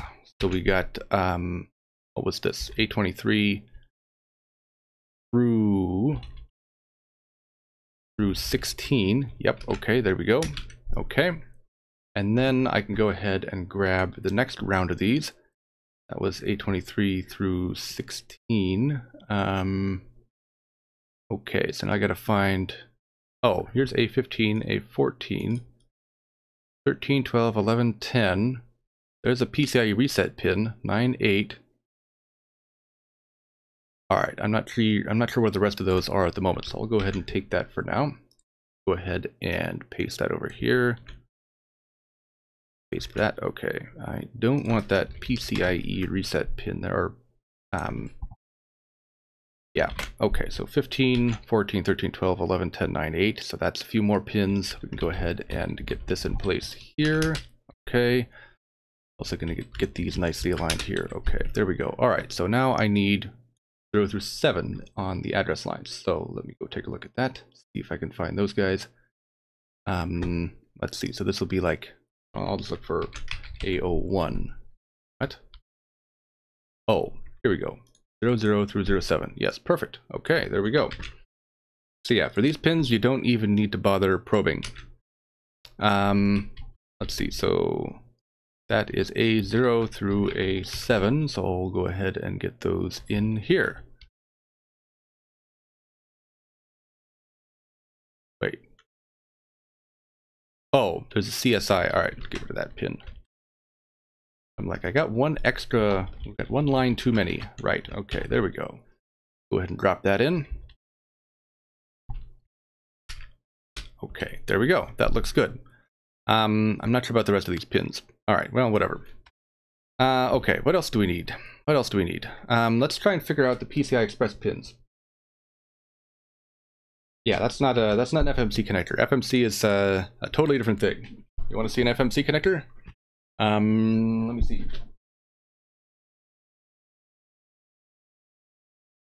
We will compare.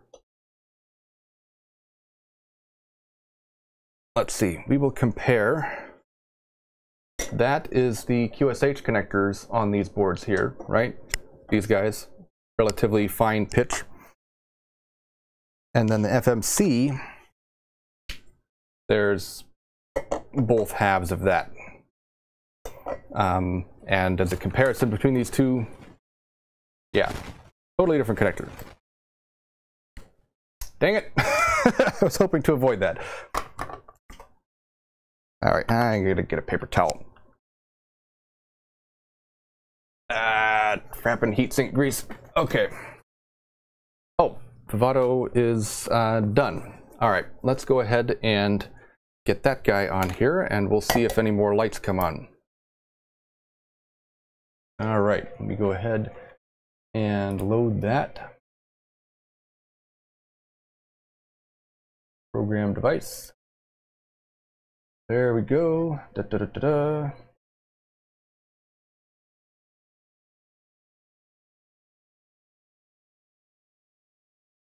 Okay, I don't have any more lights on the user LEDs.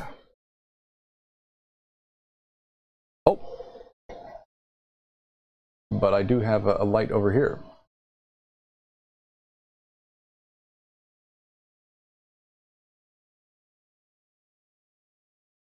Let's see. It looks like there are some transistors being used to drive these. I may be able to probe those instead of the LEDs. Right, so you can see over here, it looks like there's 4 little transistors here, and it looks like they're wired up to where those LEDs are. So like there's one LED sitting here and one sitting over here, something like that. It's exactly lined up with this guy. So let me see if my assumption here is correct. AG14, nothing, okay. AH29. Okay, so the lower one is 0, that's going to be the inner one. This is QSFP0 green, is AG14. Oops, let me put this away for the moment. Okay, so this was QSFP0. Let's see, the green LED for QSFP0, and what did I say? AG14, right? And then for QSFP1, that's going to be the other one. I think that was this pin, AH29. Okay, very cool. So we can see, we can slowly go through why we don't need to probe those pins on the QSH connectors. Because I don't want to spend a half an hour probing all those pins right now if I don't need them. Garnham doesn't need them, but we can always just load the scan design on there and probe them later, right? That's the priority for me at the moment is to get all of the pins that that Corundum is using. So let me go ahead and see what else I can probe here if anything else pops up. Oh, So we have on one of these clock chips, I just picked up a pin. AG10 on one side and AF9 on the other side. That also has something, and that has something as well. That's got nothing. That's got something. Now we got another. Oops, I'm running out of wire here. Okay, there we go. All right, let's see about. Actually, one thing I have not yet done is gone around to see what frequency some of these oscillators are running at.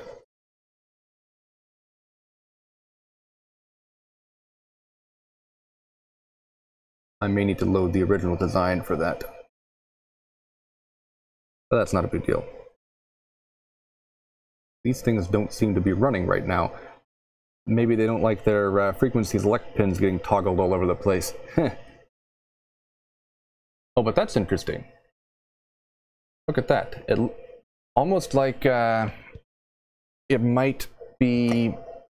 We might actually be able to get a read on that pin. Let me see if I play around at the trigger level if anything shows up interesting. G23. Okay. G23 and bracket 23. Let me see.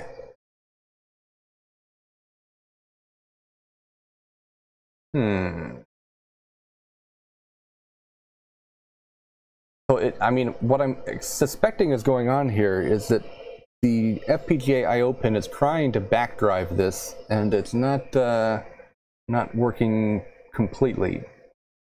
I see D23 and G23. Interesting. Okay. Not sure what to make of that. And is this one doing something similar? Yeah, this one's also doing something similar. AH, and it's being rather noisy.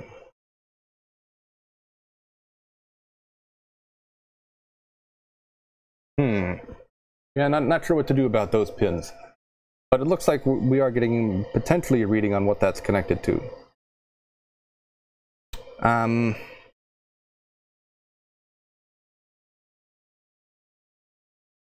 Oh, that might be an influence from the FS pin.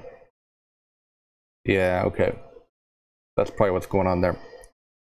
All right, well, let me take a look at the data sheets for these guys. So we got a Scilabs 534 and a Scilabs 598 to see what those are. A question asking about what board this is. Yeah, there we go. That is the part number. Okay. Yes, it's a board from the Dini group, which doesn't exist anymore. Okay. Let's see. Where was I? Oops. Let's see. So I was going to do. What was I going to do? Oh, right. I was going to look up what those parts were. I need specifically. I think I have these up here somewhere. 534. Okay, so here's one, the 534. So we've got clock minus, clock plus, power, ground, OE, no connect, and 2 FS pins. And the same thing over here. Okay, so this is LVDS, so this is CMOS. Okay, so we definitely have LVDS parts. I think all these are differential oscillators. So, all right, so we need to figure out the. So for this one, it's 2 FS pins. So this is the 534. So that would be these two guys here. So we've got, I think we have 3 out of the 4 FS pins. Okay. Yeah, so these ostensibly can be configured for a pretty wide range of frequencies, but because there's only 4 FS pins, generally the way it works is they will give you 4 kind of stock frequencies. And the number on there indicates what those frequencies are. So these were 00184, and I found a reference to these here on DigiKey, which lists out the 4 frequencies here. So 156, 200, 250, or 312.5. So there's 2 which would correspond to the 10 gig Ethernet, right? Either 156 or 312. So what we can do now is go down here, and I'm going to go ahead and add QSFP0 FS0. Is that the right way to specify that? I need to put that in brackets. Okay, cool. So there's FS0 and there's FS1. Okay. FS equals so I think this was 156 is the first one, and usually they will go up in frequency with a higher number. So this will be 00, 01, 10, 11. Yeah, so I'm just going to put that one in for now, and then I will go ahead and put this down here for QSFP1. Okay, and for these guys, let me see. I'm assuming that how do the SF pins interfere with the reading? Well, they're interfering with the operation of the oscillator, right? So if you're switching the FS pins, it keeps trying to change the PLL configuration, and things are not happy. All right, so let's see. Where's the pin 1 marking on here? Pin 1 marking, oh, there we go. The pin 1 marking is over here. Okay, so let me see what pins those are.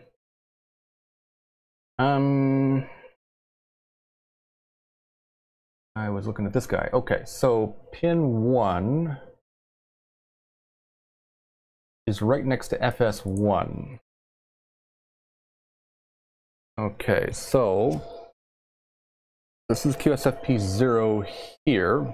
You get this a little bit centered better here. So this is QSFP0 here. So I'm assuming this lower one is going to be for QSFP0, and this will be FS1. I gotta adjust the trigger level.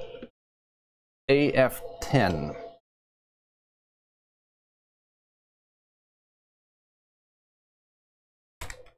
Okay. And then the same thing for this guy for QSFP1, AH11. All right, and then I got to do the other side. This is AG11, and that one hasn't been found yet. All right, AG11. Okay, very cool. All right. Let's see what I'm going to do next here. Oh, actually, let me take a look. Well, so these other ones are either FS pins or I2C. Let me take a look at the datasheet for those. I thought I had that up. That was the 534. The other one was the 534 datasheet. Do I have open here? Okay, the 598, right? Yeah, the 598. Yeah, okay, so this has SDA and SCL. Right. I suspect, actually, these oscillators are intended for use with the memories, right? So these are most likely associated with the transceivers for Ethernet, just because of where they're located physically. But these are then located next to the memory, so they're likely connected to the same I/O bank that the memories are connected to. So I'm not sure what frequency they're running at. We'll have to check on that. In fact, let's go ahead and do that right now. And then we'll go from there. Let's see. If you go back here, I will go ahead and reload this with the... actually, no. Here's what I'm going to do. I'm just going to power cycle the board. Okay. Oddly enough, it didn't automatically load the configuration from Flash. That's odd. I wonder if it's if the FPGA is getting too warm or something. Okay, let me see if I can get a read on the frequency of these guys. Let me see. So the first thing I'm going to do is I'm going to turn off the serial decode for now.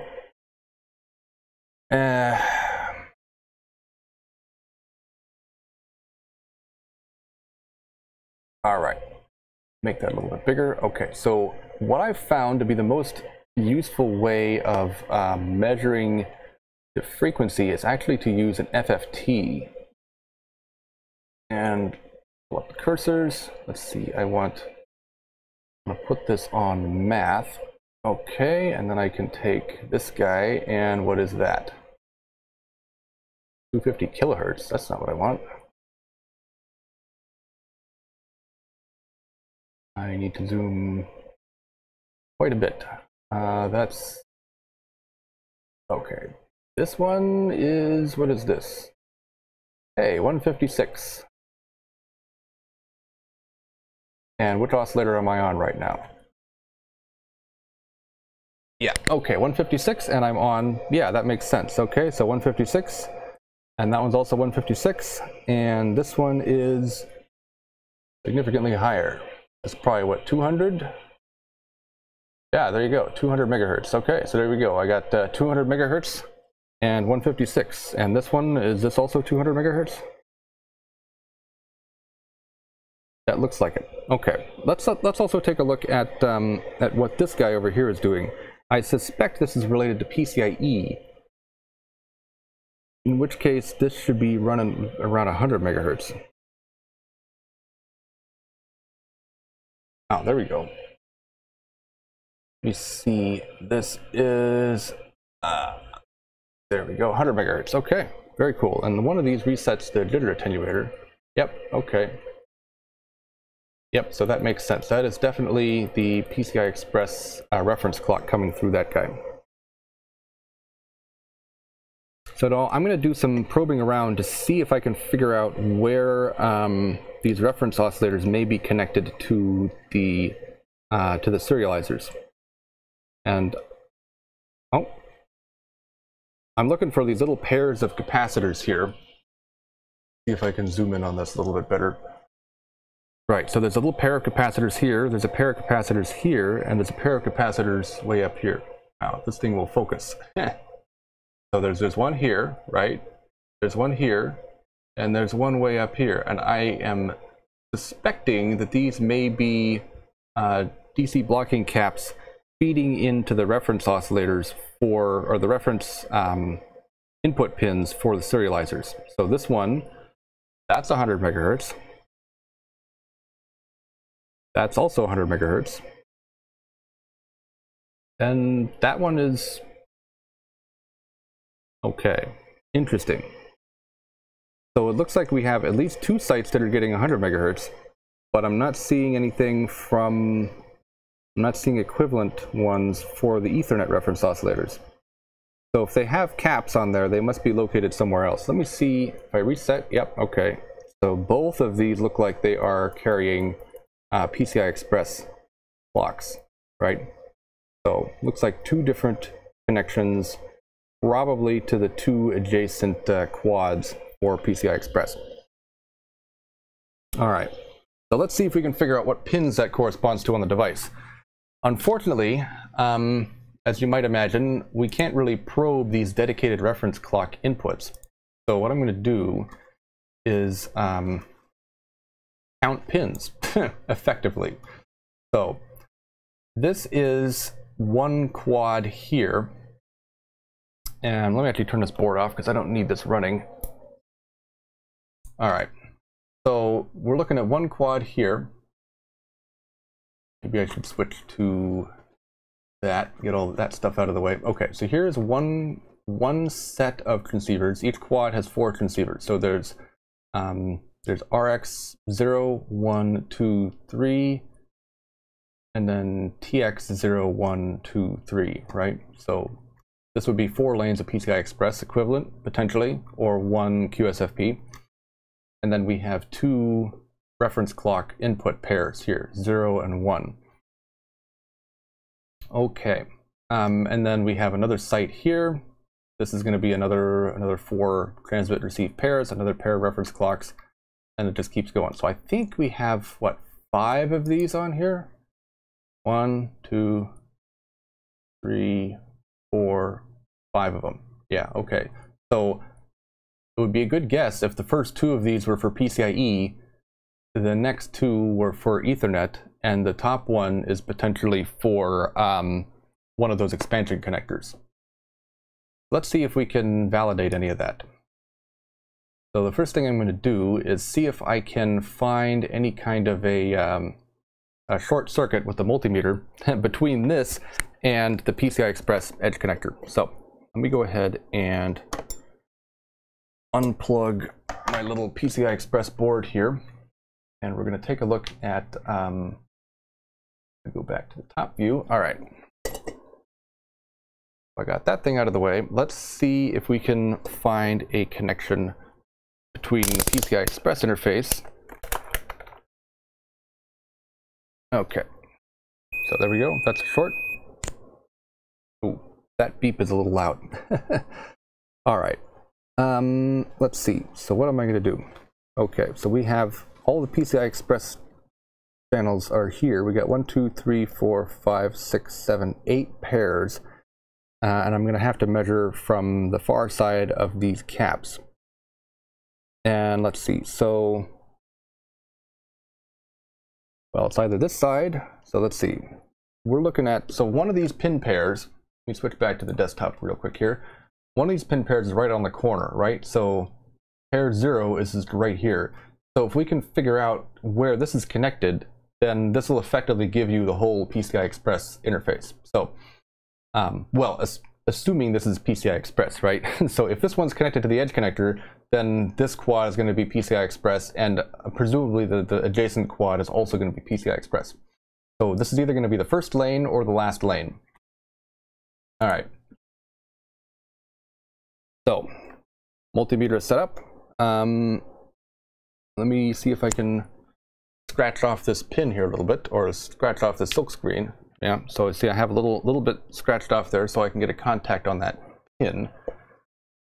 And now the question is, can I get a connection between this pin and one of the PCI Express lanes? Nope. Nope. Let's try the other side. Nope. Oh, haha. I don't know if you can hear that, but that was a connection. Let's see here. It looks like it's oh, it's not as close to the end as I thought. The connections are staggered between opposite sides of the board. So yeah, between here we have a PCI Express connection. So that is going to be lane 7 of the PCI Express. All right, so let's go to, and this is go back to the desktop. Okay. Switch microphone just so we don't have any weirdness. Okay, so this right here is MGTH RX N0224. All right, come on. I want, yeah, okay. So this is going to be lane 7. And this is MGTH RX N0224. Nah, okay. This is actually already the right pin name. I guess the VCU108 uses the same configuration. Right, so what we can do is, all we need to do is extract these pins from the pinout file here. All right, so what are we looking at here? We're looking at 224 and 225, right? 224 and 225 are the banks, so 224 and 225. Okay, very cool. So I will go ahead and plop all of that down, and I'm going to go ahead and take all of the reference clocks. Reference clocks. I will cut those out for now. Put those there. Okay, I don't need RRF or AVTTR cal. All right. So now I need to get these into the correct sequence. So we have MGTH TXN0 224. So I think I just need to take these pins down to the bottom. All right, MGTH TXN0, MGTH RXN0. Why are they in such a weird ordering here? Are they consistent? It looks like they are consistent. Okay, so I will take the TXP, so I get TXP, TXN, RXP, RXN. That looks pretty good, actually. RXP, RXN, TXP, TXN. RXP, RXN, TXP, TXN. Okay, very good. So there we go. We have the PCIe pins. I just take all these, and that goes over here. Now the reason I can just immediately fill these in is because I know how the PCI Express IP core works, and it always uses adjacent sites in basically reverse order. So somebody asked, the hard IP for PCIe and transceivers should have a standard pinout, right? Sort of. So on Xilinx devices, the connections between the actual transceiver sites and the hard IP core is done through soft logic. So there's, as far as I'm aware, quite a bit of flexibility in terms of, which sites that you use. You may even be able to switch stuff around. With Intel devices, that connection is done in hard logic. So if it's an Intel FPGA, you don't need to look at anything. You know exactly what the PCI pins are. You don't need to do anything else. So that is definitely a bit of a time saver. All right, so we have all of the, I keep deleting the wrong things here. There we go. Okay, so there are the ref clocks. I'm not sure which ref clock is used. I'm assuming it's one of the ref clocks on the lower site. It could be the same one. I'm going to take an educated guess that it's probably that one. And there might be one for the other site as well.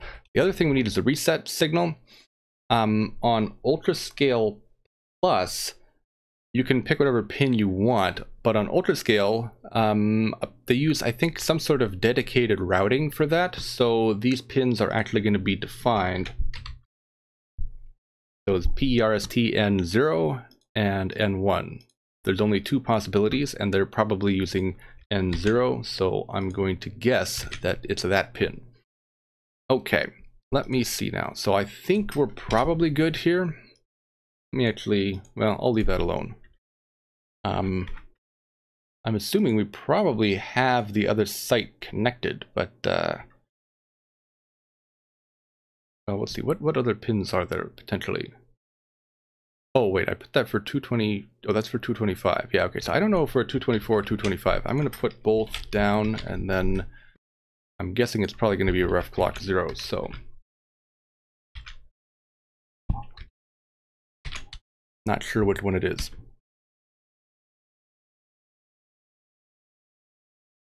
Yeah, I don't know. We'll have to check that. I'm gonna guess that it's 224, but that's there's only 4 possibilities to try here, right? There's only 4 input pin pairs that could potentially be used. So, if you got to build 4 designs and test all 4, it's not that big of a deal. Let's see. What else do we need to do? We need to figure out the pins for the QSFPs. And I guess we still have a couple more LEDs to figure out as well. And it looks like a couple of additional flash pins. So I think these, except maybe not the flash weight, and I don't know about the flash regions, I'll have to figure out what pins these are. I think these are also just read directly from this guy. Let me take a look at the data sheet for these guys. I don't need this one. Let me take a look. Let's just take a look real quick at how you hook up BPI flash here and what pins exactly you need. So, master BPI. There we go. Okay, so we have address, we have CSO, RS.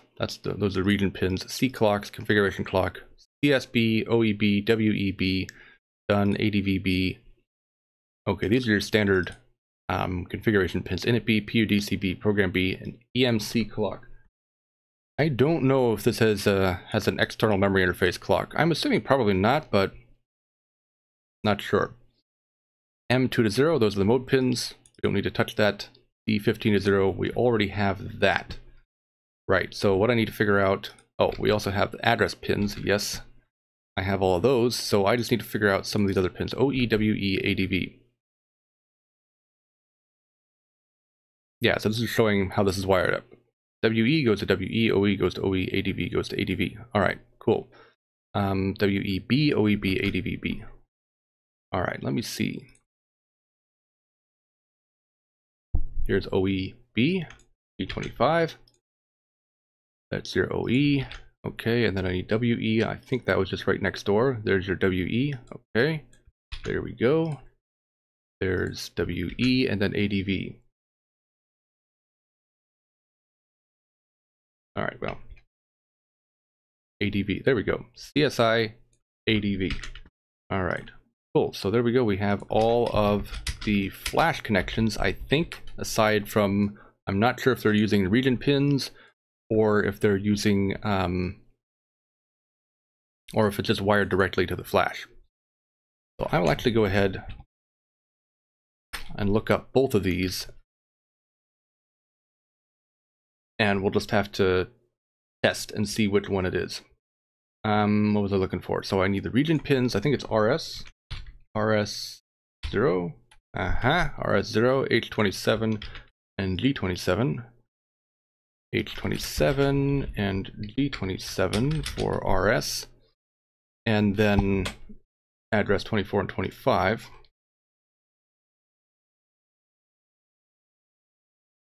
Okay, there we go. J24, J25. All right, cool. So, I'll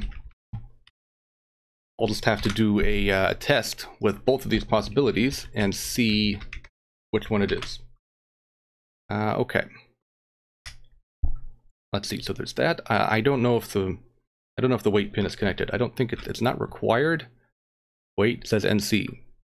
Apparently, it's wired on the VC108. But I don't think I have it wired up here. Well, I don't know.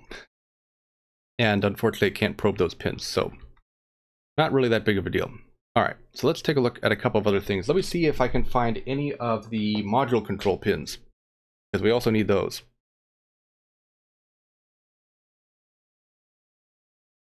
Let's see here. I will do that. So I need like mod select, reset, mod pres, int. And I think there's one more FS pin, and then potentially I2C pins I need to dig up as well. So quite a bit of stuff. Let me go ahead and try this out again here. I'll put the scan design on there one more time, and we'll see what that looks like. Okay, turn that on.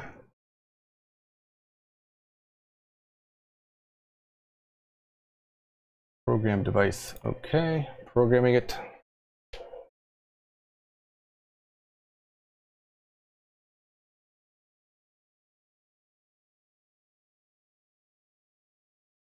Okay, it's running again. And let me go take a look to see if I have any of those pins over here. Oh, I need to get this connected. Right, let me see, do I have like any of these?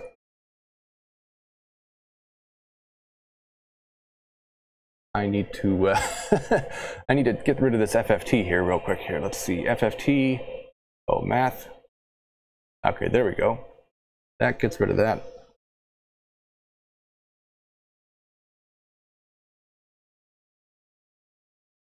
Oh, hey, we do have something. Okay, excellent. Let me go ahead and see if I can get this going again. Serial decode, turn that on. AE8. Hang on a second. I got AG9 and AE8.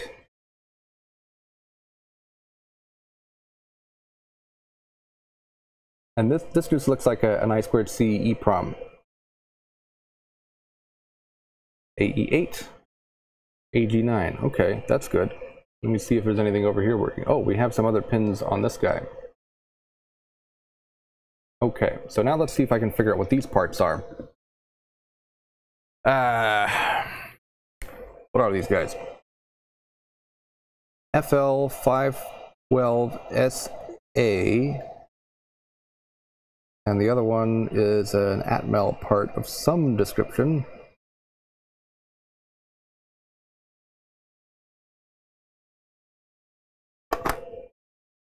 That silk screen is kind of hard to read there, or the marking is kind of hard to read. Let me see if this one's a little any better.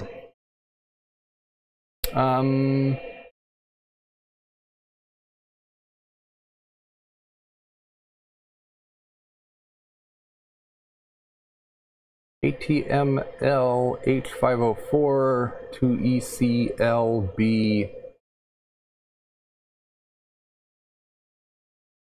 These SMD marking codes are annoying. All right, let me see if we can get any insight based on the documentation for the other board.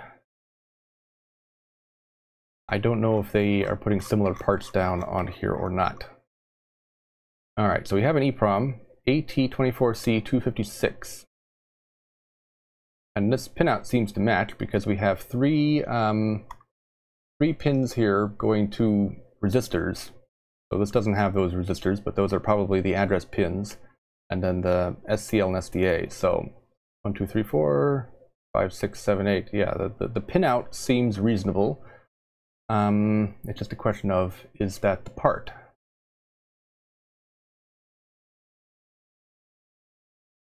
And I went ahead and looked up the datasheet for that, the AT24C256. And let's see if they have any information about the marking. What did I say that was? 2ECL? That says 2ECL anyway. Let me see if this says 2ECL. And I got all greased up again. I'm going to have to find a paper towel. Dang it. 2ECL. Yeah, okay. I think that is that part then. So there we go. That then gives us the pinout. Yeah, there we go. 8 lead SOIC. So SDA is on the end and SCL is right next to it. All right, so that means what I can do is go over to here. And I can go ahead and add a section for the I2C EEPROM.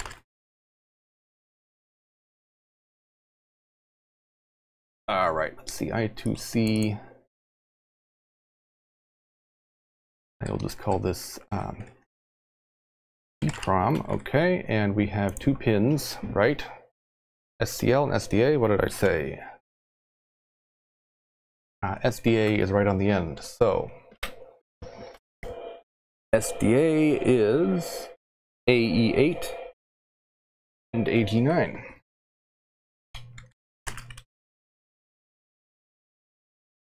Okay, there we go.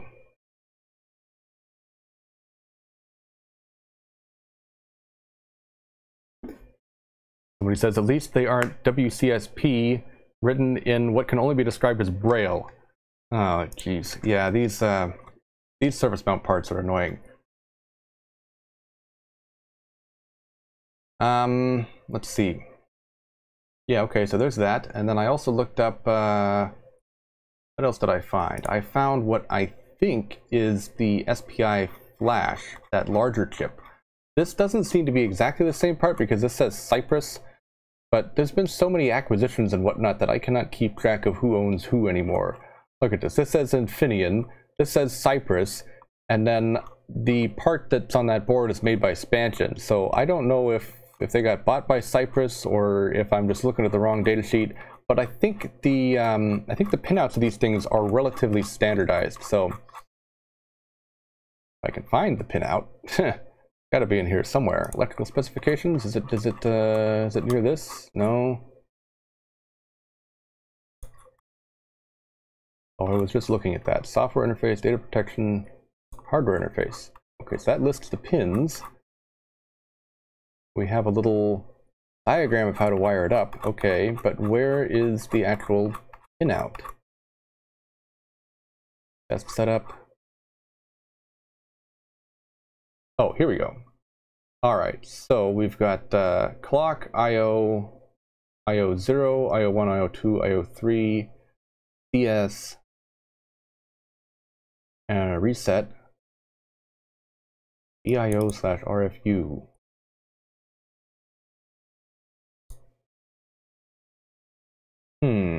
Okay, so that's not being used. Okay, so I think the only things I need to check are clock, or IO0, 1, 2, 3, clock, and CS, and maybe reset. All right, I will go ahead and add the rest of this a little bit later. This is a QSPI flash.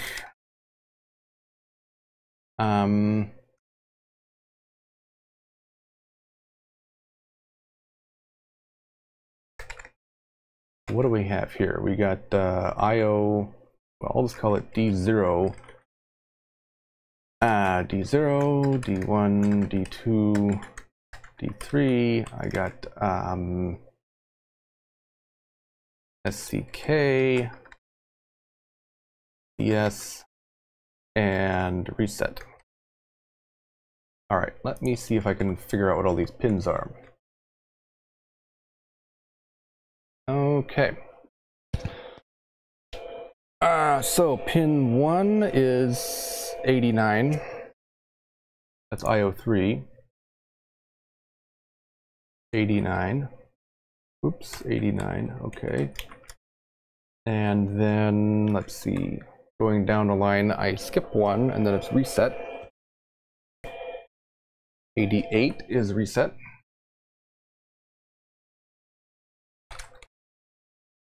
Okay, and then CS and IO1. AH9. And IO1. AH8. Okay, and then I got IO2 and clock. Oh, IO2, IO0, and then clock. Okay, IO2. AE10, and then IO0, and then clock is the last one. So AD10, and then clock. Yes, okay. AF8. So yeah, being able to probe pins like this is just a huge time saver. Okay, there we go. We have the QSPI flash. Now the main thing that I'm interested in is figuring out what the QSFP optical modules are connected to. So in terms of both the data lines and the control pins. So let's see if we're getting anything on any of these guys. Okay, there's something. AF13, AE13, AE11, AD11. Okay, so I'm picking up a couple more pins now. AF12, there's another pin. AE12. Yeah, look at the height difference between these. Like this one is probably going to be a probably after the level translator, and that one's probably before the level translator. Maybe. Really? That's 500 millivolts per div. That's smaller than I would have expected. Interesting. Right, so, okay. With the QSFP control pins, the question is, how do you probe which one is which, right? Because ultimately, you would want to do that from the QSFP connector. I'm thinking I might need to try and pop off these heat sinks. I might be able to probe the QSFP control pins from the other side. Let me just see if I can get these off real quick. Turn the board off temporarily.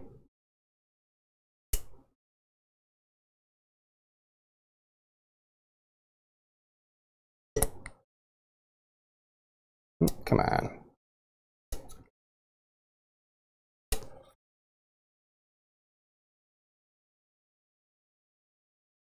Yeah, there we go. That's making some progress. Okay, there we go. Aha. I might be able to, I have a chance of probing at those pins now. Let me see if I can get this guy off too.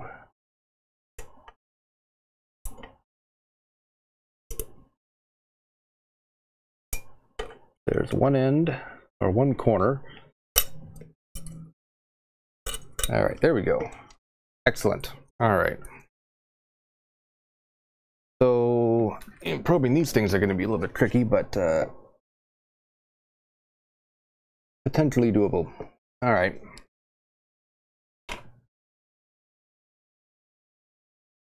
All right, let me turn this thing back on and let me see if I can probe any of these control pins with the scope here.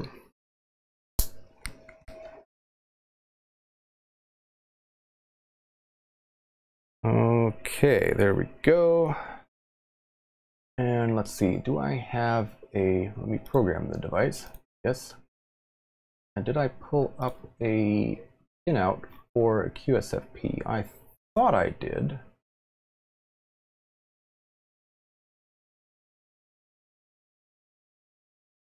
I had a pinout for PCIe. Guess I don't have one up for a QSFP. Let me see if I can dig one up here.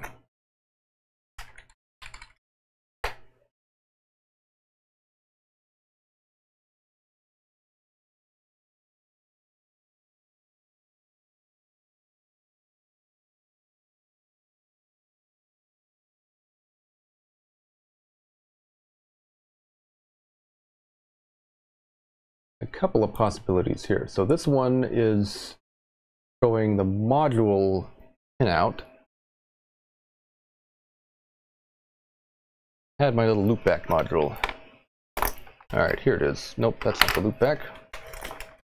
There's the loopback. All right, so the loopback module looks like this. This is the top. Okay, so top side, we got ground, and the ones I'm interested in are right in the middle. So we got 2 VCC pins, VCC TX. Can I make this any bigger? I don't know. Right, okay, so I got VCC TX, VCC 1, LP mode. Okay, so I need to get LP mode, and then going the other way, I got int L and mod pres L. Right in the middle. Okay, so that should be potentially possible to probe. On the other side, we got mod cell reset VCC RX SCL SDA ground. Okay, so this is going from the top side. Ground LP mode. Well, let me just see if I get anything at all, and then we'll go from there.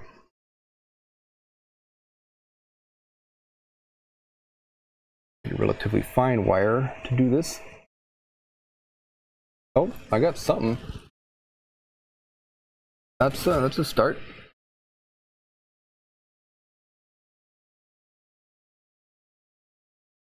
All right. AE21.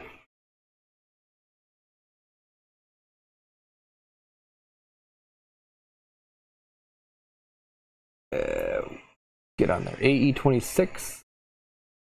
AE21. High. Try the other side. Low. All right, so this is on the top, working this way.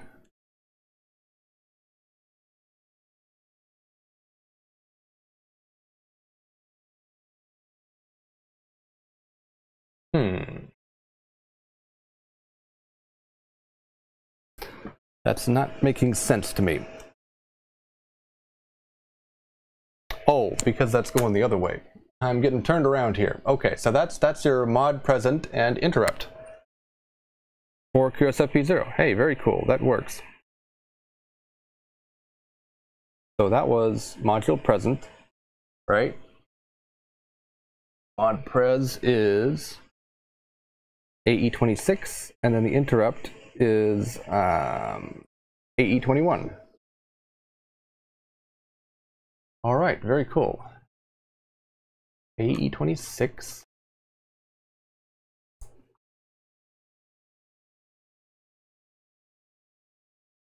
All right. And let's see if what's on the other side then. If I go over a couple more, there should be 2 pins that are high, and then I get to LP mode. AE21, okay. So that one's high, okay. And that one's high, and then I should get to LP mode, and that is AF12. There we go. LP mode, AF12. Oops. Making a bunch of noise over here. Okay. So yeah, and I can potentially repeat these for the others, for the other side here. Let me see if I can get these pins on the other side. So we have SDA, SCL, reset L, mod cell L. Let me see if I get any hits on the other side of this thing. This is a little bit tricky to get to. That's low, that's low. That's, I think, just a bad connection. Not getting a good... Yeah, that's just high. Okay.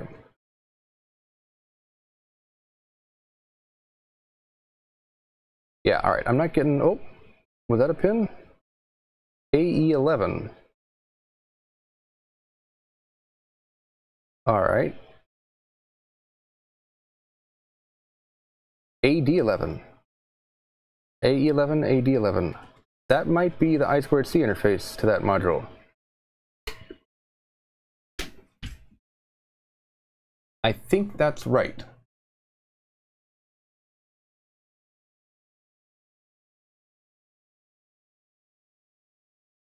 Okay, yeah, so that was AD11 was...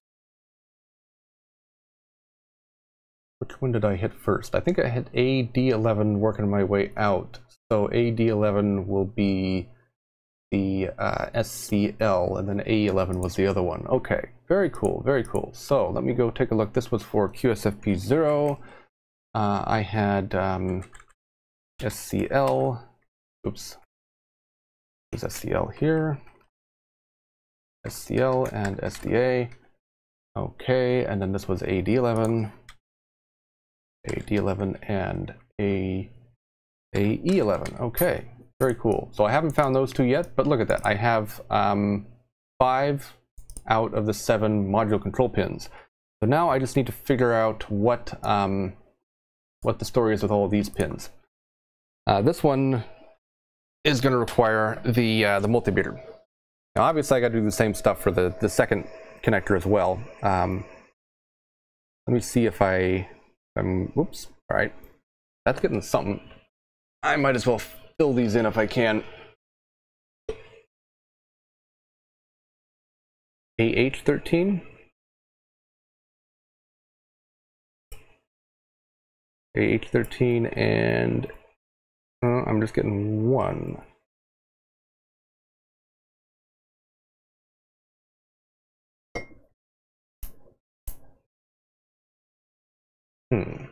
Or just turned itself off.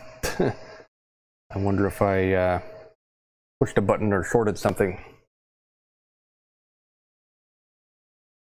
All right, reload that. All right, well, actually, never mind. I'm not gonna probe every pin today.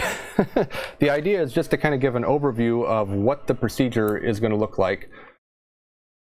What I am going to do is see if I can figure out what the QSFP high-speed signals are connected to. So let me see. I was doing some poking around at this one, I think. Let's see if we can count some pins and figure out where these things are connected, just to confirm that. Confirm my assumption about which sites are being used. All right, so let's go back and take a look at this. Right, so this is PCIe, this is PCIe. So I am assuming that these next couple of locations here, this one and this one, are going to be for the QSFP modules. And this topmost one is maybe routed to that expansion connector on the top of the board, which would make sense because it's on the top of the FPGA, so routing to the top of the board will be nice and straight. All right, so let's do some pin counting and see if I can figure out what stuff is connected to. So this is oh boy, this is like in the middle, which is a little bit annoying in terms of counting pins here. So 1, 2, 3, 4, 5, 6, 7, 8, 9, 10, 11, 12, 13, 14, 15 will put me here. 15 will give me lane 0 here. Let me see if I can actually poke at that pin. 1, 2, 3, 4, 5, 6, 7, 8, 9, 10, 11, 12, 13, 14, and it's back grilled. So I can't probe that one.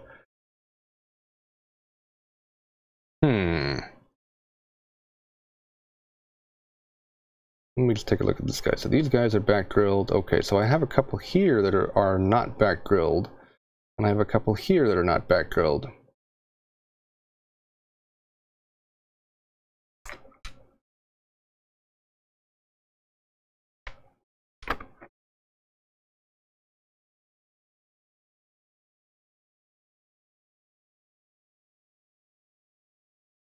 I guess I just have to use some of the ones that are,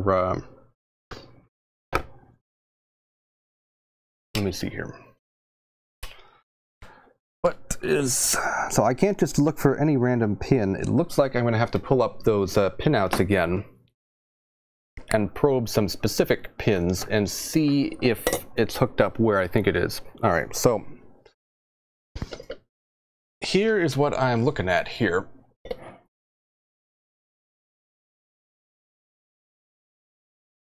So these are the backs of the QSFP module connectors. So this back row here is hooking up to the top of the module, and the row closer to the edge of the board is looking at the bottom. So most of these are back grilled. We got a bunch of back grilling over here, but we have some that are not. And I think they're separated with grounds. I think it's like ground, signal, signal, ground, signal, signal, ground. So we got 2 signals here, then a ground, and then 2 signals. So we can probe this one, and it looks like we can probe maybe 2 more. So we can probe 3 on this one, and then over here, it looks like we have maybe 2 that we can probe here.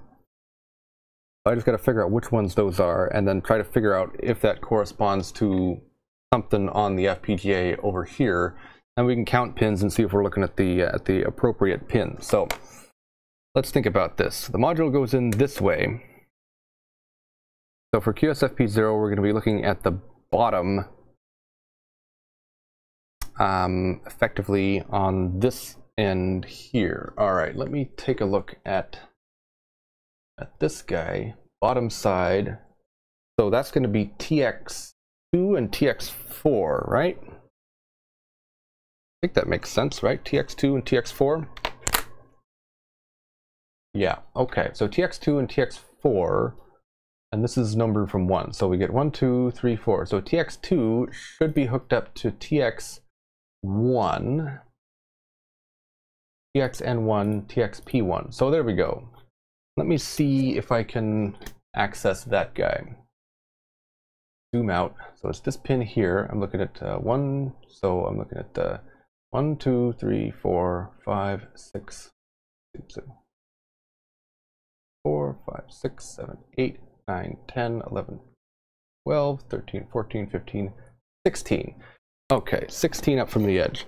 And 16 up and 3 in. All right. 1, 2, 3, 4, 5, 6. I lost count. These caps are getting in the way. 1, 2, 3, 4, 5, 6, 7, 8, 9, 10, 11, 12, 13, 14, 15, 16. And I go in 3. That puts me here. Let me get the other probe.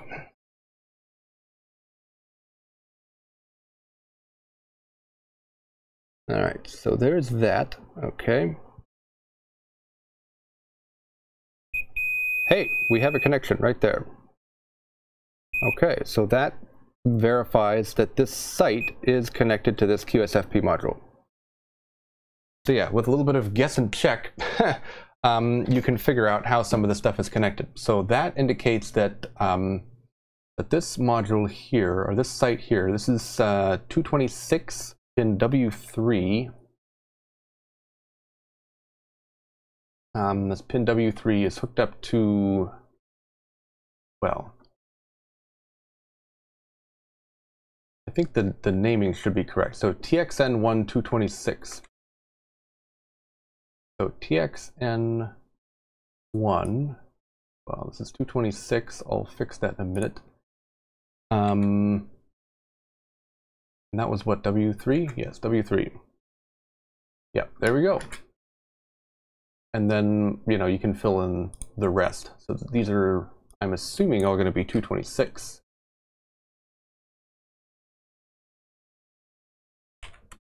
Okay. And I'm assuming it's all going to be, you know, 1-to-1. These are all GTH, not GTY, so I'll go ahead and fix that. These are also going to be all GTH as well. Okay. There we go. So that's one pin, and it did show up on the correct pin on where I was expecting it. So I'm assuming that they would have done a 1-to-1 connection here. This is not always the case. Sometimes pins will be switched around quite a bit. I know on the big high-tech global boards I have, there's quite a bit of reshuffling that takes place. So I think for each pair is kept together. So like QSFP0, like RX1 and TX1 are both going to be going to the same channel, but 1, 2, 3, 4 doesn't necessarily map to 0, 1, 2, 3. So yeah, this will have to be confirmed that the rest of them match, but this does confirm that that site is connected to that connector. So we can do it one more time for this group here in that case, and see if we can confirm something on the other connector. All right, let me see. So we're looking at, I got 3 that I can probe over here that are on the opposite side of the connector. All right, let me see. So this is going to be on the opposite side. So these are the RX pins then, right? So this is plugged in like this. This goes in like this. Then I'm looking at the pins on this side. Right, yeah, so that'll be RX and RX1. RX1 is going to be these pins over here. All right, so if that's RX1, then that's going to be going to channel 0 on this site. RXN0 is that one. All right, so let me count pins and see if we have a connection. 1, 2, 3, 4, 5, 6, 7, 8, 9, 10, 11, 12. All right, let me check that. Okay, so I'm looking at one of these guys, and I'm going down from the top. 1, 2, 3, 4, 5, 6, 7, 8, 9, 10, 11, 12. Ta-da! We have a connection. Yep, okay. There we go. Perfect. So that is that site. And then the last thing I need to do is figure out effectively what the which reference clocks are being used. And then at that point, we are just about ready to try running Corundum, I think. I'm not going to do that today. But yeah, 227, all right, and these are all set for GTH. Yeah, so the one I just poked at was that was RXN0 227, and that was pin what? M1, right? M1, yep, okay, very cool. So there we go. So yeah, the next step is just to finish filling these things in. I gotta finish hunting down a few more pins here. But yeah, so, you know, that's a kind of an overview of all the different techniques that you could use to reverse engineer one of these boards, right? So the first thing, like I said, visual examination. You can go through and take a look at all the components on the board, get an idea of what is present, and have at least some idea of how it's connected. And based on what physical components are available on the FPGA, you can actually narrow down quite a bit. So it's like with this, did I have to check all of the pins? No, you just need to pick one potential candidate, verify that it is connected the way you think it is, and then you can extrapolate and just, if everything's hooked up the way you think it is, then it should just work. You may need to check a couple of different possible variations, but for the most part, it's not that big of a deal. So that actually makes figuring out these serial interfaces pretty straightforward because they use a lot of hard logic. And there isn't much flexibility in terms of how it's hooked up. For some of the other components, that's a different story. Like if you wanted to probe the DRAMs on here, that's a much more complicated process. I guess one thing I will mention is that if you were going to mention, or if you were going to try to probe these, one option is to, do kind of a similar thing that I was doing with these modules here. You can count pins over here and probe on these vias.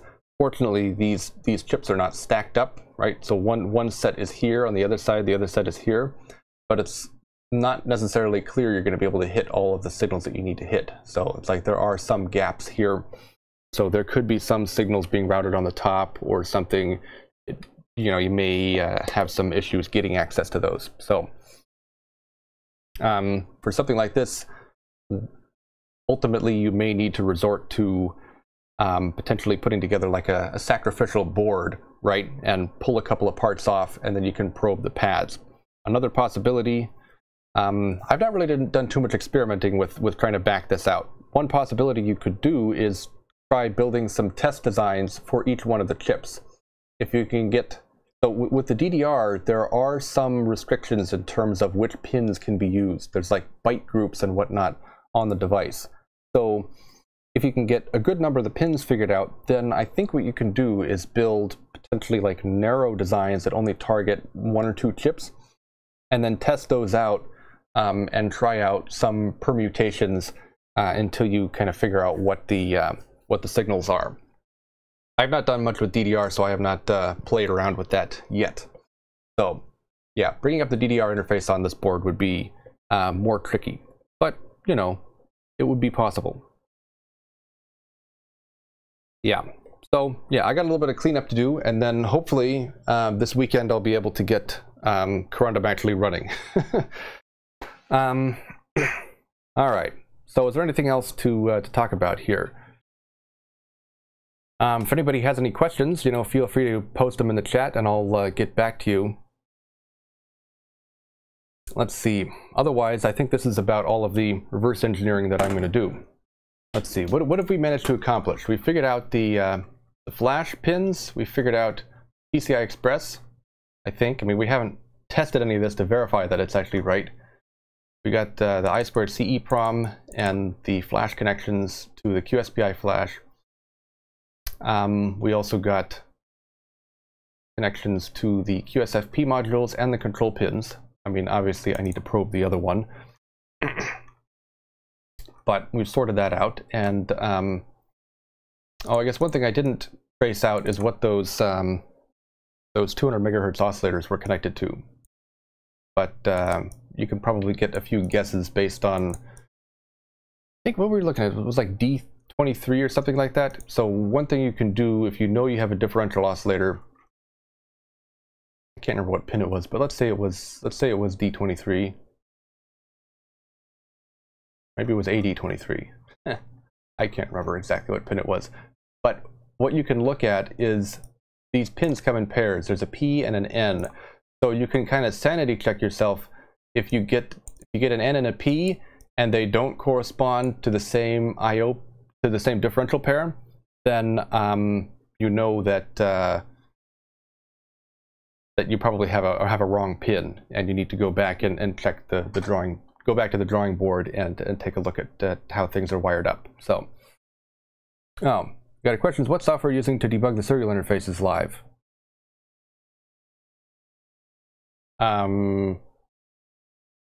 But what do you mean? How am I getting my scope display up here?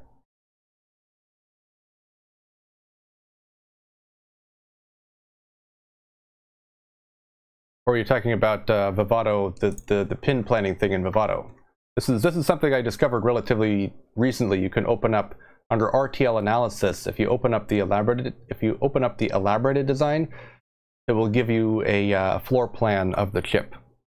It's kind of hidden because it doesn't show up under implementation and synthesis. You have to open up the elaborated design, and then you can zoom in and take a look at all the pins. So it's certainly a lot more convenient, I think, being able to zoom into this than, well, you can't really see the screen very well at the moment, can you? There we go. Yeah, so this is a lot more convenient than just looking at their pinout descriptions. They have PDFs, actually. Let me take a look. Do I have okay, that's the pinout files. I think they have a, yeah, so they have a package of pinout PDF. So these guys have, they have kind of they indicate what the banks are, and then somewhere they have the actual, yeah, so here are the pinouts for some of these chips, which, you know. So one thing I will say is that this is useful if you want to, you know, you're one of these old-fashioned guys that likes to draw stuff on a piece of paper or highlight stuff, because you can print this out and then mark on it. So I think, what were we using? The FFVA, what is this part? CK040 FFVA 1156. Yeah, here we go. Here's the FFVA 1156. So here's the same thing in their PDF. So, you know, it shows you the same, effectively the same information, right? And they have this split up over two different diagrams. This one is showing basically all the signal connections. So this is showing all of the serial RX and TX and whatnot. It's got all the bank numbering. It's really small text, but you can see like 226 channel 0, and then up and down correspond to RX, left and right correspond to TX. So yeah, you can get all the same information from here, but it's a little bit less convenient than just being able to zoom in. And then they also have all the power supplies over here. So this is showing like ground, and V is MGTA, VTT, that sort of thing. So yeah, this one just has all the symbols on it. You can zoom into it and see exactly what all the pins are. So, and you can also see one thing that you'll notice is that, like, over here, there's a whole bunch of stuff that's marked with X's, and you'll notice that these look very similar to the MGT banks over here. So on different 1156 packages, I think for the larger FPGAs, these will actually be connected to serializers. I think you get like another maybe 2 banks out of this. 1, 2, 3, 4, 5, yeah. So probably 2 more pairs of reference ref clock pins, and then, you know, 2 more sites. Yeah, there's a lot of stuff you can glean by looking at this. Anyway, so the idea is that once you get the pins backed out from looking at one of these boards, then you can actually get a design running on it. Let's see, I guess with this particular board, we did have the advantage of being able to look at a fair amount of information online about, you know, both a,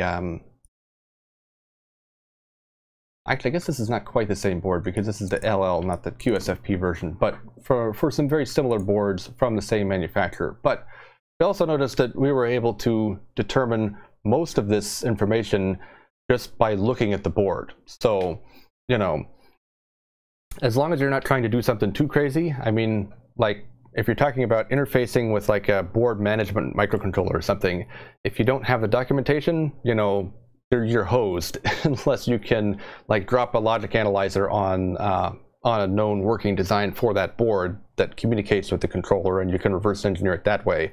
You know, that's a different story. But at least for figuring out what the FPGA is connected to, and even dealing with some unexpected stuff like, hey, if we flip this pin, the board resets, it is possible to back out some of this stuff with with some of these pretty straightforward reverse engineering techniques.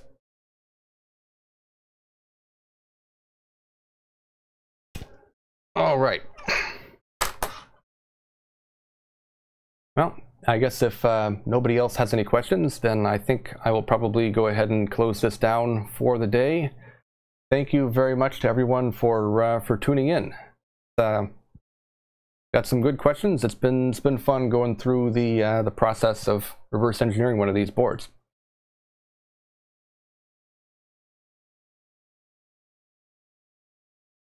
All right. If there's no more questions, then I'll go ahead and end the stream there.